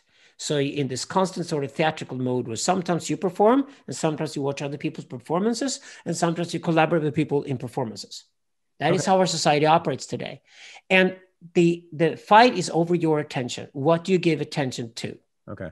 Okay, so if the spammers and the marketing people out there, the evil guys out there, get access to you, they're probably going to kill your self-confidence in no time at all. And you're going to end up sitting these time pass activities like you killed time because you lost your self-confidence. Yep. If you manage to ignore them and take back control over your calendar, because attention is all about along the time axis. It's like, what do you give attention to? What do you find credible? What do you find meaningful? What engages you? Mm-hmm. And you put that along the time axis, it's really about the control over the calendar. And if you can control your own calendar, hey, only there to begin with, you're a winner. Okay. And this system is called attentionalism. And that's exactly why capitalism has been reduced to secondary activity today, because the main activity in the world today is attention. So Yes. we live in an attentionalist society, and attention cannot be traded. So autonomy, is that what I'm hearing that you're also valuing? Yes, I would say so. Yeah. But that autonomy doesn't have to be just out to you. It could be autonomy for your group or your tribe or your Gotcha. family. And I think a good thing to do today is also experiment with these great words like family and tribe. What is your family? Okay, it doesn't have to be the nuclear family. It can be any type of family, but it's the people you love the most, you're devoted to, that you stay loyal to, you're committed to. They can be different ages, they can be different genders. Some of them you will have sex with, some of them you will not. You know, who are your family? And redefine the word family. I use a term that I call the chosen family. Why don't you choose your family? Why don't they choose you? And this is where we got this from the queers, right? Thank you, queers. Yes. Thank you. Yes, that's who gave it to us, right? Yeah. So yeah, you've called yourself well, I don't know if you say anti-individualist, but you're certainly a critic of individual. You are not an individualist, although you've sounded like one so far, but I can see where you're not. I can see where you're not. You're going there, right? You're sort of saying you're not interested in individual autonomy necessarily, right? No, if I was talking to polar bears and wrote philosophy books for polar bears, I would Right. certainly preach individualism. But human beings are not individuals at all. It's a very common misconception in America, especially because it has been America's state religion for 300 years. It's Let's called do this. Cartesianism, right? Yeah, let's do this. So from René Descartes up to Immanuel Kant, there was this idea of the individual. It's called the citizen. When the state tells you what to do, you're a citizen. So they give you rights, but they also give you responsibilities. And Yeah. eventually they take all your money from you and they call it taxation, and you're supposed to be happy anyway. So because they got so many tits to feed with breast milk out there, they need your money and take it away from you. Yeah. So the individual was not created by us. The individual was invented by a power structure that discovered that we were sitting reading books and newspapers in 17th century Europe, because we learned how to read and write because of the printing press. With the printing press arrived cheap Bibles and cheap newspapers and cheap books of all kinds. And when we learned how to read and write, we felt powerful, but eventually there came a new power structure that wanted to control us. It's called government and industry, or, government and capital. Mm-hmm. And that's what happened, right? So they told us in the newspapers and the books to be read that we were individuals and we should be proud of that. But in reality, human beings are not. We like family. We like clans. We like tribes. We like to belong somewhere. We're deeply, deeply social creatures. Mm-hmm. And especially the hominid that you and I belong to, called the Homo sapiens. Because the reason why Homo sapiens was successful was because our tribes were smarter and bigger than the other tribes were, because we could communicate with more people, but we also felt kinship with larger units. So I just want to be humane and basically tell people that individualism was a Western innovation in the 17th century, invented by a French autist called René Descartes. I think, therefore I am, should have been, there's something there, maybe it thinks or not, I don't know. But at the end of the day, it was forced on us. And I think it's deeply inhumane.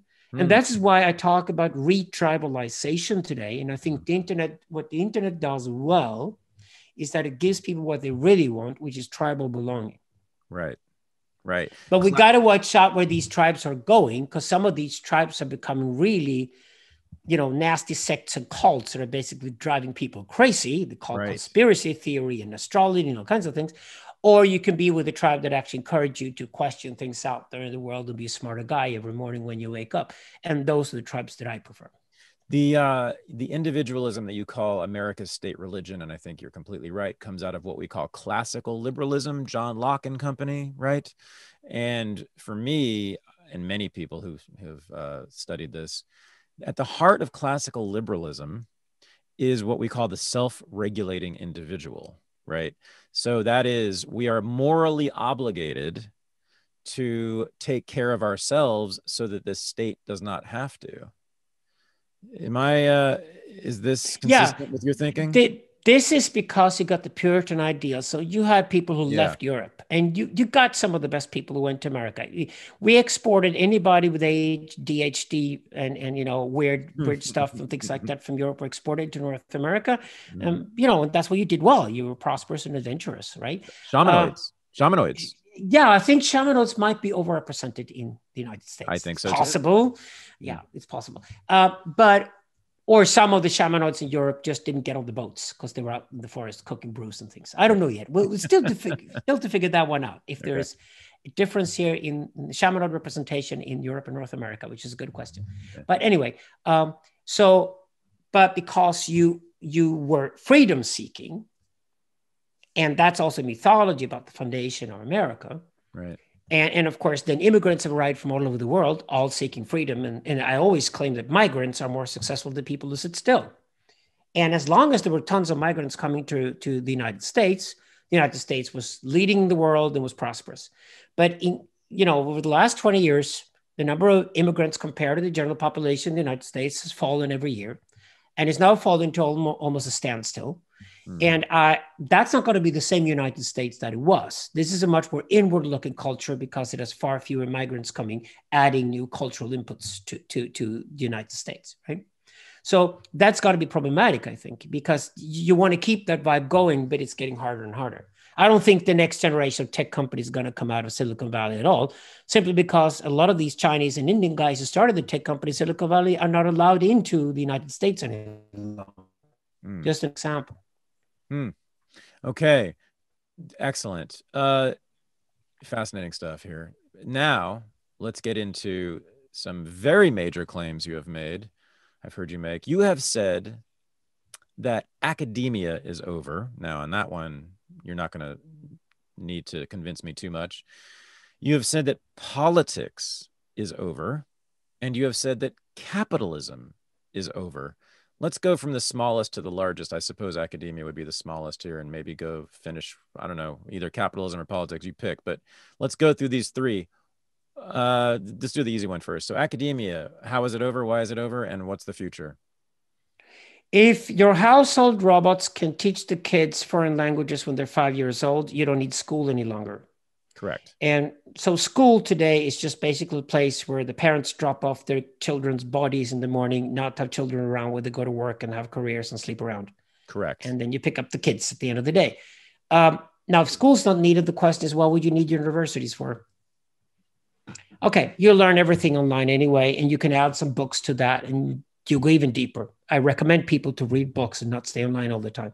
But when it comes to studying and learning something today, I think especially this year, the corona has taught people that you can actually work from home and learn from home. And why would you go to university?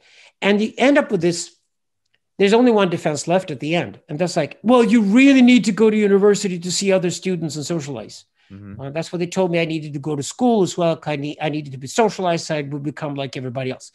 That is, if we hate the corruption of money, and if we hate the manipulation of politics, I would say that the third thing we really hate that we rarely talk about is the conformation of school and academia. Because if you send a kid to school or to the academic world, they're going to be less of a personality would come out of there. It never happened that academia made you more of a personality. They conformed you. That's what they do. They conform you to fit into a certain market or a certain niche, a certain bureaucracy, whatever. We are supposed to do something that's called a professional career. That's what academia does. No, I don't see the need for that any longer. Students don't need each other. I had a speech. There's a huge university in southern Sweden called Lund. And I was a guest at their philosophy club 7 years ago when I released one of my books. And I took all the students down. This was 7 years ago. I took all the students down to the library of the university. and they're kind of uncomfortable going into the building. So there were like several hundred of them. And I asked, has anybody been here for the past 6 months? Nobody been there for the past 6 months. And I just took out a lighter. I said, do you realize I could really literally just take a cigarette lighter right now and burn this building down? You wouldn't miss it. I'm not going to do that because I don't want to pay the bill. But if I did that, you wouldn't miss it. And they were just like, yeah, we don't need this. And I was like, that was 7 years ago. So I bet the next generation of students will not go to university because one, it's way too expensive. They can get everything they want online at a much, much lower rate. And very soon you're going to go to test center that actually has a better score record on Google Maps than Harvard has. Mm-hmm. But why would you need academia for? It's bound to happen in the 2020s. It's the next big thing to happen in tech after biotech. The next thing to happen is just ed tech, and ed tech will just completely crush all these old institutions that are way too expensive, full of professors that are incredibly mediocre, that get paid much too much money, and because they've gone woke and are just awful places to be and not sexy any longer, and everybody's a victim who goes there. Why the hell would you want to go to university when everybody's woke there? It's just like, get out. Agreed, 100%. So I have Renegade University, as you know, and you mentioned earlier, you are involved with Parallax Academy, which is, I guess, similar in Europe. You want to talk about Parallax? Yeah, so I do stuff for free online because I can afford to. But even when I work at the Stockholm School of Economics now, I do executive education, management training. I do everything online anyway. We're basically, we could take that whole operation and just take it off and do a startup today. Nobody would notice the difference at all because we already work in this completely sort of online environment where we learn from each other, and whoever is the best in the room about something is the one who teaches. It's a much better principle than the sort of authority that professors were supposed to have in the past. Right. So, self-appointed authority. Yeah, and then of course you will have to pay for certain things, because if you're going to go through a radical education and have you, Thad, or me, Alex, here as a teacher or whatever, yeah, that would have to be a paid service eventually. So you and I, we do these things where, yeah, but if you're going to sit with me in a concentrated manner and even have personal meetings with me and I'm your teacher, I'm going to have to charge for it. It's a job, so that makes sense. But I try to put as much of my stuff that I do today out there for free, because the more it's available to people who can use it any way they like, the better off they all are. Okay. Agreed with you on everything there. Politics is over. What the hell do you mean by that? Okay, so Donald Trump is like a permanent TV show. Yes. And he just discovered 5 years ago that he could spend 4 of those years in the White House. Yeah. And he did 4 years of his TV show in the White House. And he even managed to get Nancy Pelosi to play the evil witch. So now Nancy Pelosi is a TV star too. And after the storming of the Congress is another TV stage. The question, though, is that who has real power in our society? And when it comes to politicians today, they're increasingly becoming servants to a system that they partly created, but which they cannot change. So really becoming imaginary. I give an example of this works. I live in Sweden. We have a king, but the king in our country hasn't had any power over the last 200 years because the king has been an imaginary figure. That means the king has even less power than anybody else. Just don't tell him. Okay. He has no influence over anything at all, but he's still the king. So you can put him on little cards and things, and American tourists to come and, the ferries over from Poland to Sweden in the summer, they can shoot a picture of the king and the queen and say, oh, we met real monarchs and they were kings and queens. Like they're like some heroes from the distant past, right? It's an imaginary function only. And I think politics today is becoming only imaginary. And that means that, yes, there is a theatrical, performative part happening with politics now on Fox News and Newsmax and CNN and CSM, whatever they call it. But these sort of mass media outlets are pretending that politics is still important, like it's life or death thing. Right. But it isn't. We know perfectly well the Wall Street couldn't care less whether Biden or Trump won the election. Mm-hmm. I think that speaks volumes. It wouldn't change much. Okay, so Biden is going to have a little bit of a tax rise Yeah, True. but hopefully invest a little more money into green energy or something. Because at the end of the day, it's the same damn budget anyway. You take the money Right. from somewhere, you hopefully put it somewhere else. Okay, and is Biden any less corrupt than Trump was? No, not really. We know politicians are alike, and they have terrible sibling children or whatever, and they try to help the children off with some Korea and the Ukraine, and finally somebody discovers it. And they're going to have more impeachments now. They're going to go for impeachments against Biden to keep the drama going. But to me, politicians today are like a bunch of psychiatric cases, like they all have a borderline diagnosis and they all think they're important. And they're playing with the journalists who also want to make them important because the journalists are afraid that mass media will die. The question really is, what are CNN going to do if they can't have Donald Trump's personal brand at the forefront every day? Right. Crisis. Massive. No, that exposes everything. It's just theater, right? It's like, so people talk about Brexit like if it would matter. No, it didn't. Whether the UK are inside or outside the European Union doesn't matter. And I'll tell you one thing that would be interesting. I would love for one of the United States to leave.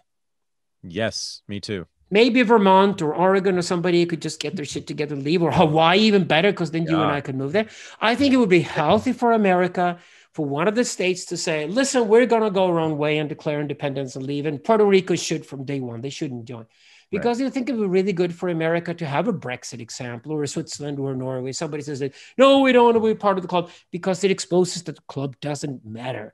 You can go to the border between Germany and Switzerland. You don't know whether you're in the European Union or not. Nobody cares. It's imaginary. Right. Because power today is strictly technological. And that's why I'm concerned with big tech. There it is.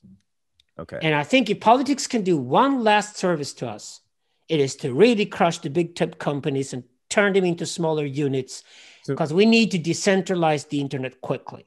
Right. So you're talking about the decline of state power. Am I right? And that power being replaced by technological power. Is that right? Yes. Yeah. Okay. But that also means that the local power will be more technological. So the system we're proposing, or we're describing, it's happening anyway, is called sensocracy. Yeah. So a sensocracy means that there are sensors absolutely everywhere on the planet. Thank God, because the only way we can also save ourselves from climate change is probably through getting better data. So sensocracy is also good news for people who are concerned with the survival of the planet, which we call ecotopianism in our work. Okay. So the ecotopians love sensocracy because they love to have measurements of everything everywhere, which is great. So the sensors are everywhere. So when people tell me, you and me, for example, that I'm going to go offline tomorrow and go out with the kids and turn off my computer, I just tell them, yeah, you're going to go out in the park and you don't think there are satellites there? You don't think there are cameras there? You can't go offline anywhere any longer. Maybe Northern Alaska or something, but not anywhere else, because the entire globe is now online. The internet is a monster. It swallowed the planet. It has its own protocol called the Internet Protocol, which is like, the most important thing since universal human rights were invented, because it's essentially how the technology operates. So the technology will have its own global empire, regardless of whether we can understand that or not. Then we human beings are struggling with the fact that we can't even get along with our neighbors. And we think that anybody who has a different skin tone must be attacked or whatever. I mean, we're crazy, but that's humans. So the technology is going off towards a global empire. And we wrote a book called The Global Empire about that 17 years ago. But we as human beings are still struggling with just getting outside of the tribe and maybe get along with people who are outside of our own tribe to begin with. Right. So Donald Trump has a TV show, right? Yeah. Then he discovered that he could actually have his TV show in the White House for 4 years. Right. And now he's on his way out back to the golf courses or whatever he's doing his next show. But he managed to convince Nancy Pelosi to play the witch in the show, right? The villain. So the villain, yeah. So like, the TV show moved to the Congress and the storming of the Congress. It was just like Occupy Wall Street being mimicked, which was the mimicking of the storming of the Bastille, which was, of course, way more professional in Paris in 1789 than anything you do in Washington, D.C. in 2021. So yeah, it's all over the place now. But politics as we've known it doesn't exist any longer, because technology is taking over all of these things. Like technology is taking over academia, it's also taking over politics, meaning that what's really important, the smaller decisions that need to be made in everyday life, for example, in the commune where you live or on a state level or whatever, they can now be done through technology. And increasingly, we will probably go and elect an AI to do the job better than any current politician would do very soon. Right. But it also means that politics, as we know, it's not where decisions are made. The decisions are increasingly made in a relationship between the censors and the census that constitute the internet as a global phenomenon. This is called censocracy. Mm-hmm. The question now is, what kind of censocracy could we have? And this is really interesting for philosophers, because the Chinese Communist Party have apparently decided what kind of censocracy they want. They want a censocracy that covers the entire globe, that is run through a central computer called the Communist Party's computer in China.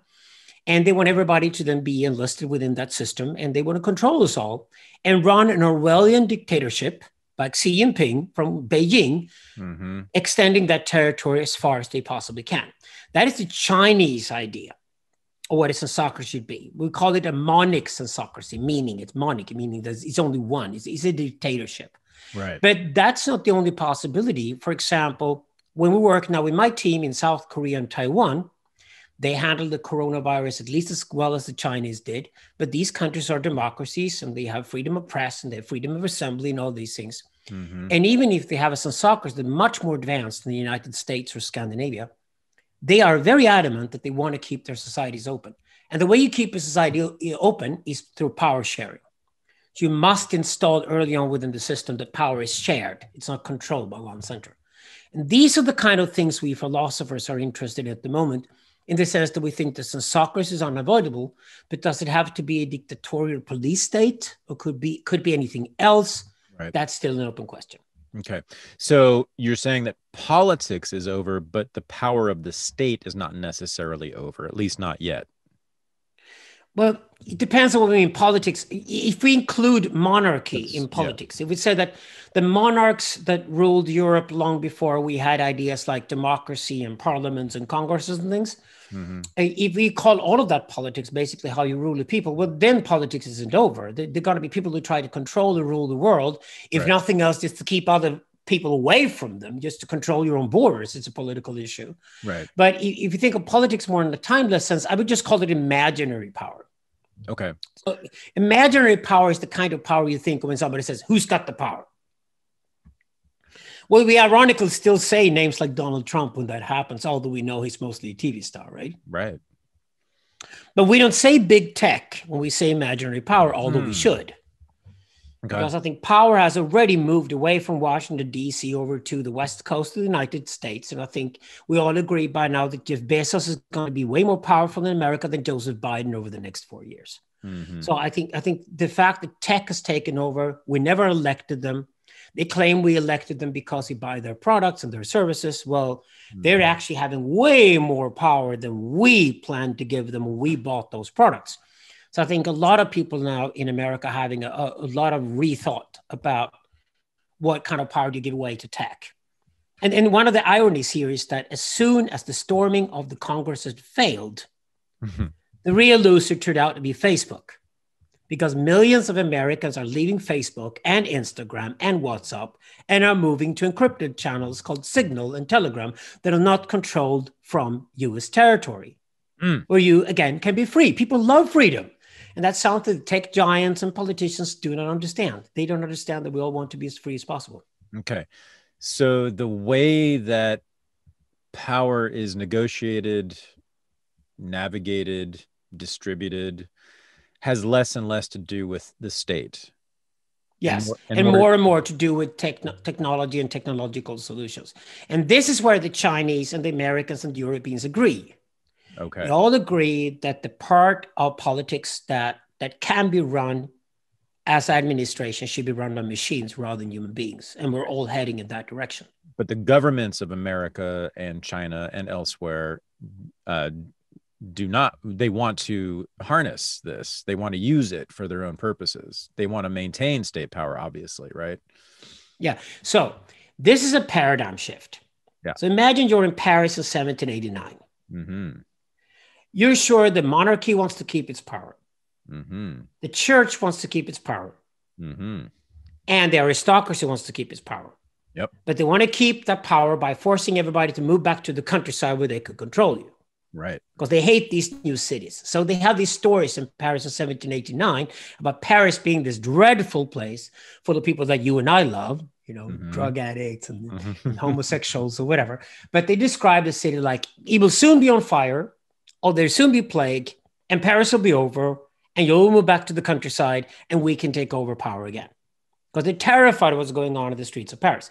This is exactly how the old institutions called politics, academia, mass media are trying to control us today. They're trying to control us by saying that you need to move back to the sort of urban, rural, physical world where we could dictate what you did, and you must not be online. And if you are online, we will control you there anyway. Mm-hmm. When in reality, you and I know that if Facebook tries to censor you and me, or Twitter tries to censor you and me, we just go off and invent new platforms. We go somewhere else. We reconquer our own hard drives. We don't have to be at Amazon Web Services. The loss to Jeff Bezos' activities, I think, when a lot of corporations that have put so much trust into Amazon Web Services and discovered that Amazon Web Services dislike certain people because of their political convictions. Mm-hmm. So if I employ somebody at my company who happens to, in private, have a certain political or religious affiliation that Amazon Web Services disapprove of, my entire company could be thrown off the grid. Right. Now, I wouldn't today, if I run a company of any kind in America, and I would tolerate my staff to have any opinion they like, I wouldn't put my trust in Amazon Web Services, considering that Bezos has already declared that he's going to clean the house now and then, and anybody he disapproves of will be thrown off and have their business destroyed. Right. I think that's terrible. Who want to have a landlord like that? Right. Get out, So these big tech guys, I think, are being exposed at the moment. And hopefully people are discovering that you both need to sort of, cut these huge big tech companies into smaller pieces that can serve humanity better. Mm-hmm. But also we have to be more entrepreneurial about creating the platforms and the internet that we want, with encryption and everything else that we prefer. And I'm sure you must be big on cryptocurrency, right? I am, but I think crypto is interesting because it is a revolution to contracts. Yeah. So what I'm interested in with crypto is that we will literally be able, with AI and crypto, to make thousands of strangers trustworthy towards one another in a way we've never done before. That's right. And you and I that have shamanic personality traits love that, because we want to maintain peace for as long as possible until people blow everything up, right? So a technology that makes it possible for you and me to tell people that you can be more cosmopolitan than you ever thought you could be, because you can handle thousands of people that are strangers to you, because through crypto, they're actually tied to a system where they cannot break the rules. And it's transparent. Everything's transparent. And it's transparent. That's how it can be designed to be. It can be designed to be transparent, which has its own advantages. It can also be designed to not be transparent for people who are outside of the deal being made. But that depends on, as always in contracts, it depends on what you put in the last paragraph of the contract. Right. But that's why we can trust strangers now in crypto, right? Because because everything and blockchain, everything is transparent. Every single transaction, the source of it, what it was for, all of it is there, available, public record. Yes, exactly. And like with Bitcoin, unless you control 51% of the Bitcoin trade of the world, you cannot even affect it, which is great. Nobody will get to that position. That's why people trust Bitcoin today. But Bitcoin is only the beginning of that revolution. But I don't think crypto is the most important thing for the next 50 years. I think the struggle over the free and open algorithm is the most important struggle we have ahead of us. Because the old institutions are attacking the algorithm. So that means old money, advertising, marketing people who want to force themselves on you with their fucking products that you couldn't care less about. The disparate ads when you do Google search, and you don't want the ads at all. You just want the proper search, right? Those who try to corrupt the algorithm with money, which they're increasingly doing at companies like Google, the people who want to use politics to manipulate the algorithm, and basically they want to decide how your children are going to think. So they're going to put algorithms out there that make your children think in a way that you disapprove of, but they want. And this is where the Democratic Party in America today, with their plan for centralized education in America, are marrying with big tech towards creating household robots, coming out from Apple and Google that will then teach the children to be exactly like Joe Biden wants your children to be. I think when Christian Republican women in Texas discover the evil of this, they'll be furious with it. This is going to be one of the most fantastic controversies over the next 4 to 5 years. It's going to be the struggle between parents who think it's their right to teach their children to be what they think the children should be, rather than the government deciding how children should be taught to be. Wow. I'm ready for that fight. That's going to be huge. I think Google and Apple have put their eggs in the wrong basket here. I would go with the Christian Republican women of Texas any day. Oh, for sure. And I think Google and Apple have actually gambled on the wrong horse, but they're already stuck with this. So for them to get out of this, so we're shamanoids, right? And we love gay people. But if I type marriage in there, I wouldn't necessarily expect to be force-fed 2 black gay guys, the first thing that I see if I type marriage. But if I type marriage today at Google search, that's what I get, because they want to manipulate me through politics. So the manipulation of politics attacks the free and open algorithm. The corruption of money attacks the free and open algorithm, which should be independent of money. But the conformation of academics and mass media is also attacking the algorithm.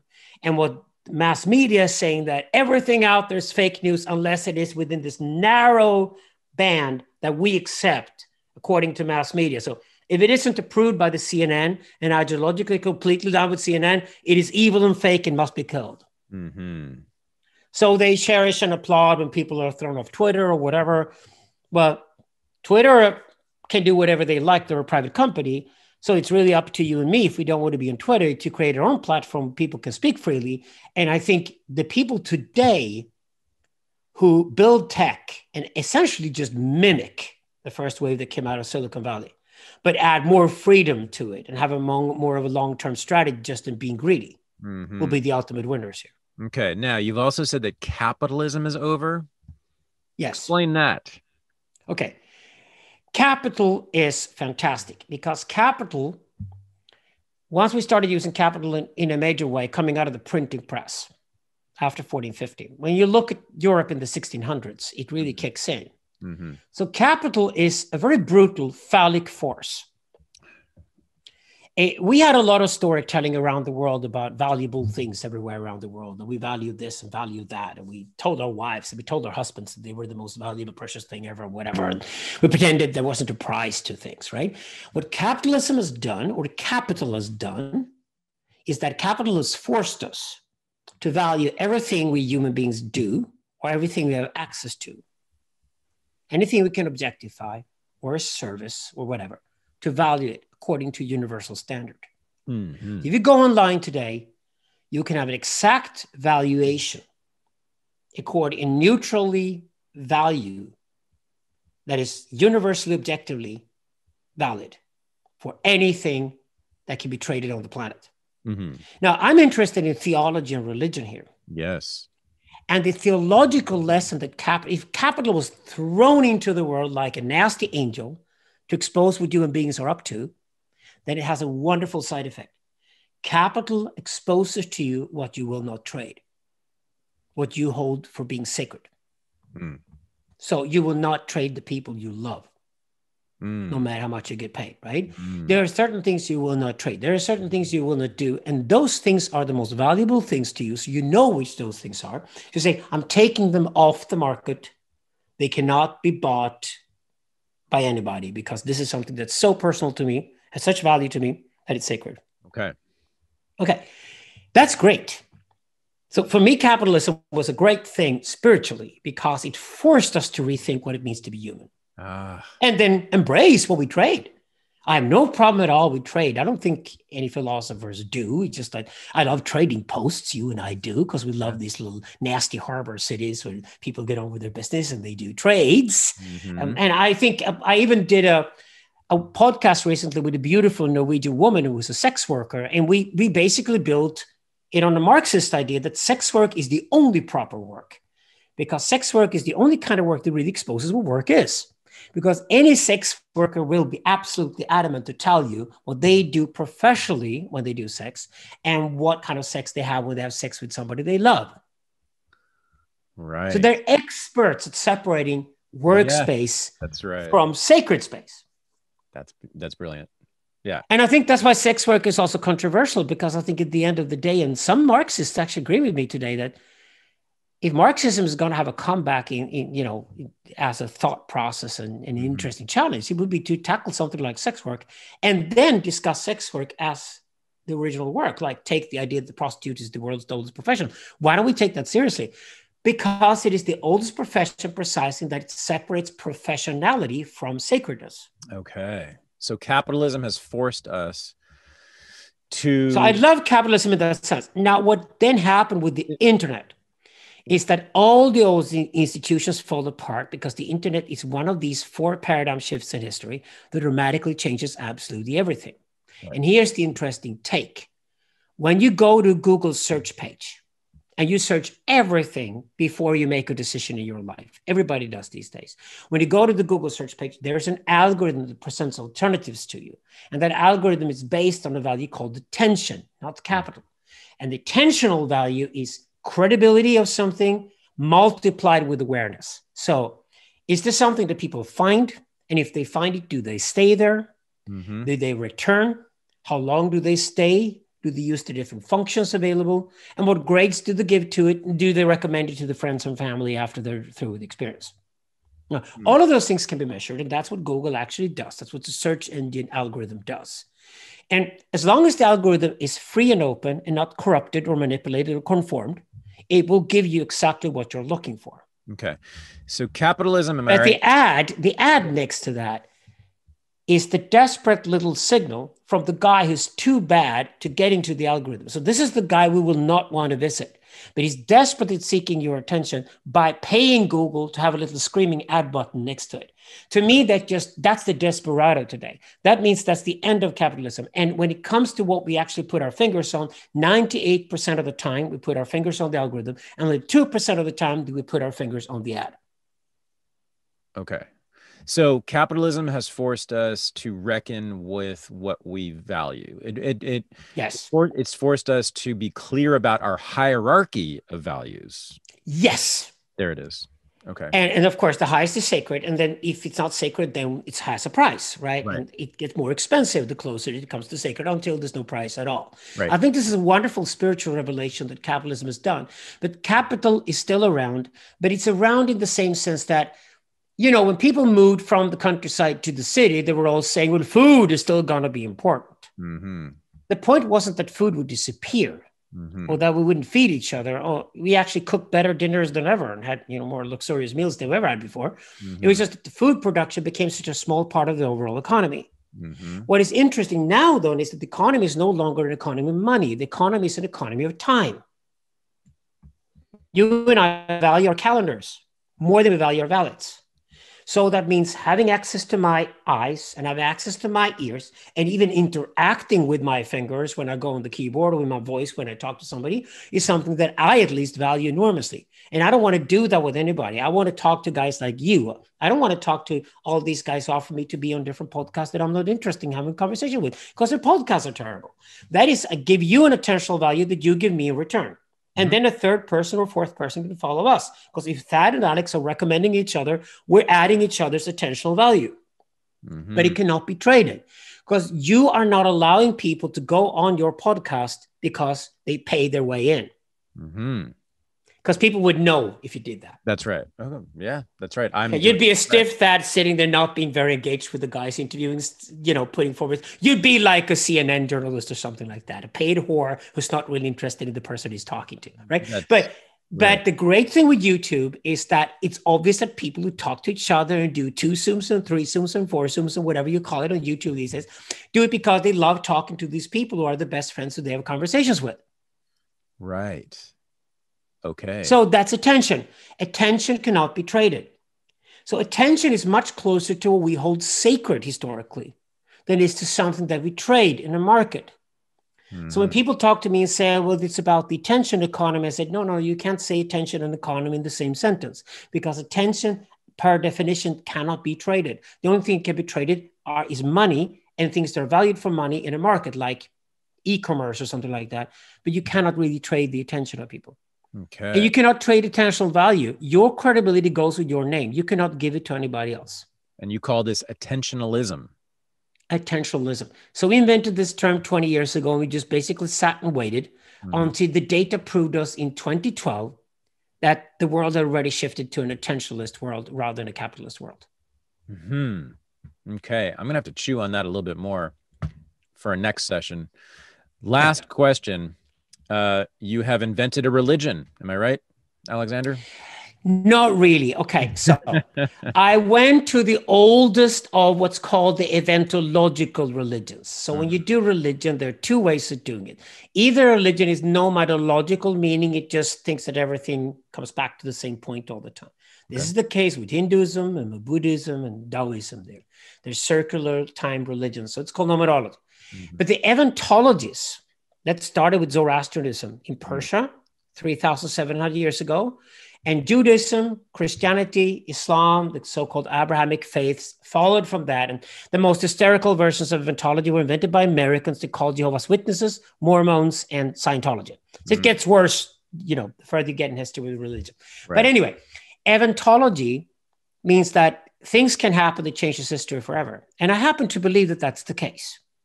So I went all the way back to Zoroastrianism and converted. Then I started looking at religion with fresh eyes and discovered that I do not necessarily want to promote a faith that has a long history that goes with it and all the conflicts that go with that and all that. So why don't we just rethink religion today? What would religion be today? And the way I look at it is that religion has gone downhill for 10,000 years. Technology has gone uphill for 10,000 years. It's beginning to look like technology knew this all along, and technology took over our brains so that we would engineer and build a technology that one day could kill us humans and take over the world. It's increasingly looking that way, doesn't it? So if you're going to make religion catch up with technology, we should skip the idea that religion has to do with magic and instead speak of religion of technology. Aha. Okay. Because magic at the end of the day is just experiment you perform to, cherish your mom and the ladies before you actually invent a technology. So you talk about telepathy and you make a little wizardly trick on telepathy, and then you make a smartphone 100 years later. So if magic is only there to inspire us to invent new technologies, why wasn't the magic that we had that we called religion just there to inspire us to one day create a religion of technology? So this is called syntheism. It's a theological expression. I did not invent it. I wrote a book called Syntheism, but syntheism means that God is not something that existed in the past. God is something we will eventually build. Gotcha. So the ultimate technology that takes over the world and makes human beings even redundant would, of course, be God. So what I'm preparing people for is that when God finally comes and has been created by us, then what do we answer God when God asks us, who are you? and I think that's the deepest philosophical question we could ever ask ourselves, is that if God suddenly just occurs and God is there, then what would we answer if God asks us, who are you? Like God arrives as an alien from outer space, but it's really our creation. What would we answer God if God asks us, who are you, you humans? And I think it's a really good question to answer. So the new God will be created by human beings through technology. Yes. Yeah. And because magic has always become technology in the past. The way we impress the ladies, you and I, if we're engineers, is that we take what we did as magic yesterday and turn it into technology tomorrow. Yesterday's magic becomes tomorrow's technology. That is history. That is civilization. That's the last 8,000 years. So why don't we then go all the way and say that since religion dealt with magic, why don't we let religion itself move from a religion of magic to a religion of technology? We don't need any supernatural things any longer. The world is crazy enough as it is. And we're obviously about to create technologies called AI and other forms of technologies that interact with human beings in ways that were completely unfathomable 50 or 100 years ago. So I think it makes sense to take theology here and take back theology, and rather discuss machines and technology from a theological perspective. I'm missing a very important point that I'm sure you've already covered. I'm just too dumb to get it. But what is godly about something that is created by human beings through technology? How is it similar to the old gods? We're terrified of it and fascinated with it. Okay. Tremendum and fascinans, which I think is the original state that human beings felt towards God. That's who went to the shamans in the forest and asked them to talk to God on our behalf. And it's becoming omniscient and omnipotent. Yes. Got it. Okay, I did get it. I'm not so stupid. That's why I think we should return to theology. I'm a big defender of theology. I think theology is even deeper than philosophy. And the way we deal with the outside world, we deal with strangers, we deal with other cultures, we deal with people who are different from ourselves. Those are always theological questions. It's always through religion we try to domesticate ourselves to be more civilized. And the big difference, though, with this new God is that we can shape it and control it and direct it. Correct? The earlier we understand this, the more of an effect it will have on its design. Mm-hmm. The last thing we want is for God to design himself when that technology becomes available. That would be scary. Yeah. Because the earlier we're involved with the design, which is what you and I encourage engineers to be and designers to be today, right. The earlier we understand we're about to create God, and that's actually what's going on at the moment. It's called syntheology, the study of this. The earlier we understand that, the more we can actually design that God. What's the where's the word come from? Syntheism? Syntheism comes from the world of theology. Syn means created. So syntheos means either the God of creativity or the created God. So this is the opposite of a God that creates humans. This is what, if humans create God, what kind of God? So we basically take a God from the past, which we usually placed God historically, and put God in the future, we also put God. Okay. That's why I'm interested in exodologists. I'm interested in Exodus stories, like the Hebrews leaving Egypt, going to the promised land. They're going towards a place where God resides. Okay. We often put God in the future as direction. Where are we going? Say when the crazy Puritans left Europe and were pissed off with governments like you and were libertarian and went off to North America with the Mayflower. Mm-hmm. They talked of this as a holy land, a promised land. They would go to a land where God resided. That's exactly what they would go through anything to get there. Mm-hmm. So it's a strong metaphor for really want to do the impossible in the future. It's also to put God into the future. Incredible. Were you thinking these things when you were a rock star for 25 years? Were you reading books, studying? When I was 7 years old, I had a big boys' room, right? And I had one wall with rock stars and one wall with philosophers. And they all had big beards. That's hence the beard. Yeah, that's what the beard thing comes from. And I became both. And I couldn't be happier. I'm a very, very happy man. What an interesting synthesis. There you are. Yes, there you are. Well, you are now going to be famous in America too. You are now, because of this, because I am all powerful. I am the God of America here. We did, I thought, a fairly good job of getting a good comprehensive view of your life and certainly your ideas. How do you feel about this? Yes, great. Yeah. The conversation. Yes, I do. I think, though, that there's so much more to unpack. I wanted to get into Rousseau with you. My goodness, I have so much to say about Rousseau. I'd love to have more conversations. This is top priority for me. I love it. Good. I love you. I think you're great. Well, I love you too, Alexander, especially because apparently you're the Thaddeus Russell of Europe, or maybe I'm the Alexander Bard of America. I don't know. Maybe it's both. Yes, you are. I think you are. I think we're looking that way. So so we should certainly talk more since we're the same person, so that we will then understand ourselves better and create a better world, right? Yes. Okay. Well, thank you, my friend and brother. Thank you for doing this. Yes, the same to you. Big, big love from your ambassador in the old world, and keep the fences up and keep the struggle going and enjoy life. And we will definitely see each other again and do more together. Yes, love you. All right. Bye-bye. Peace. Bye for now.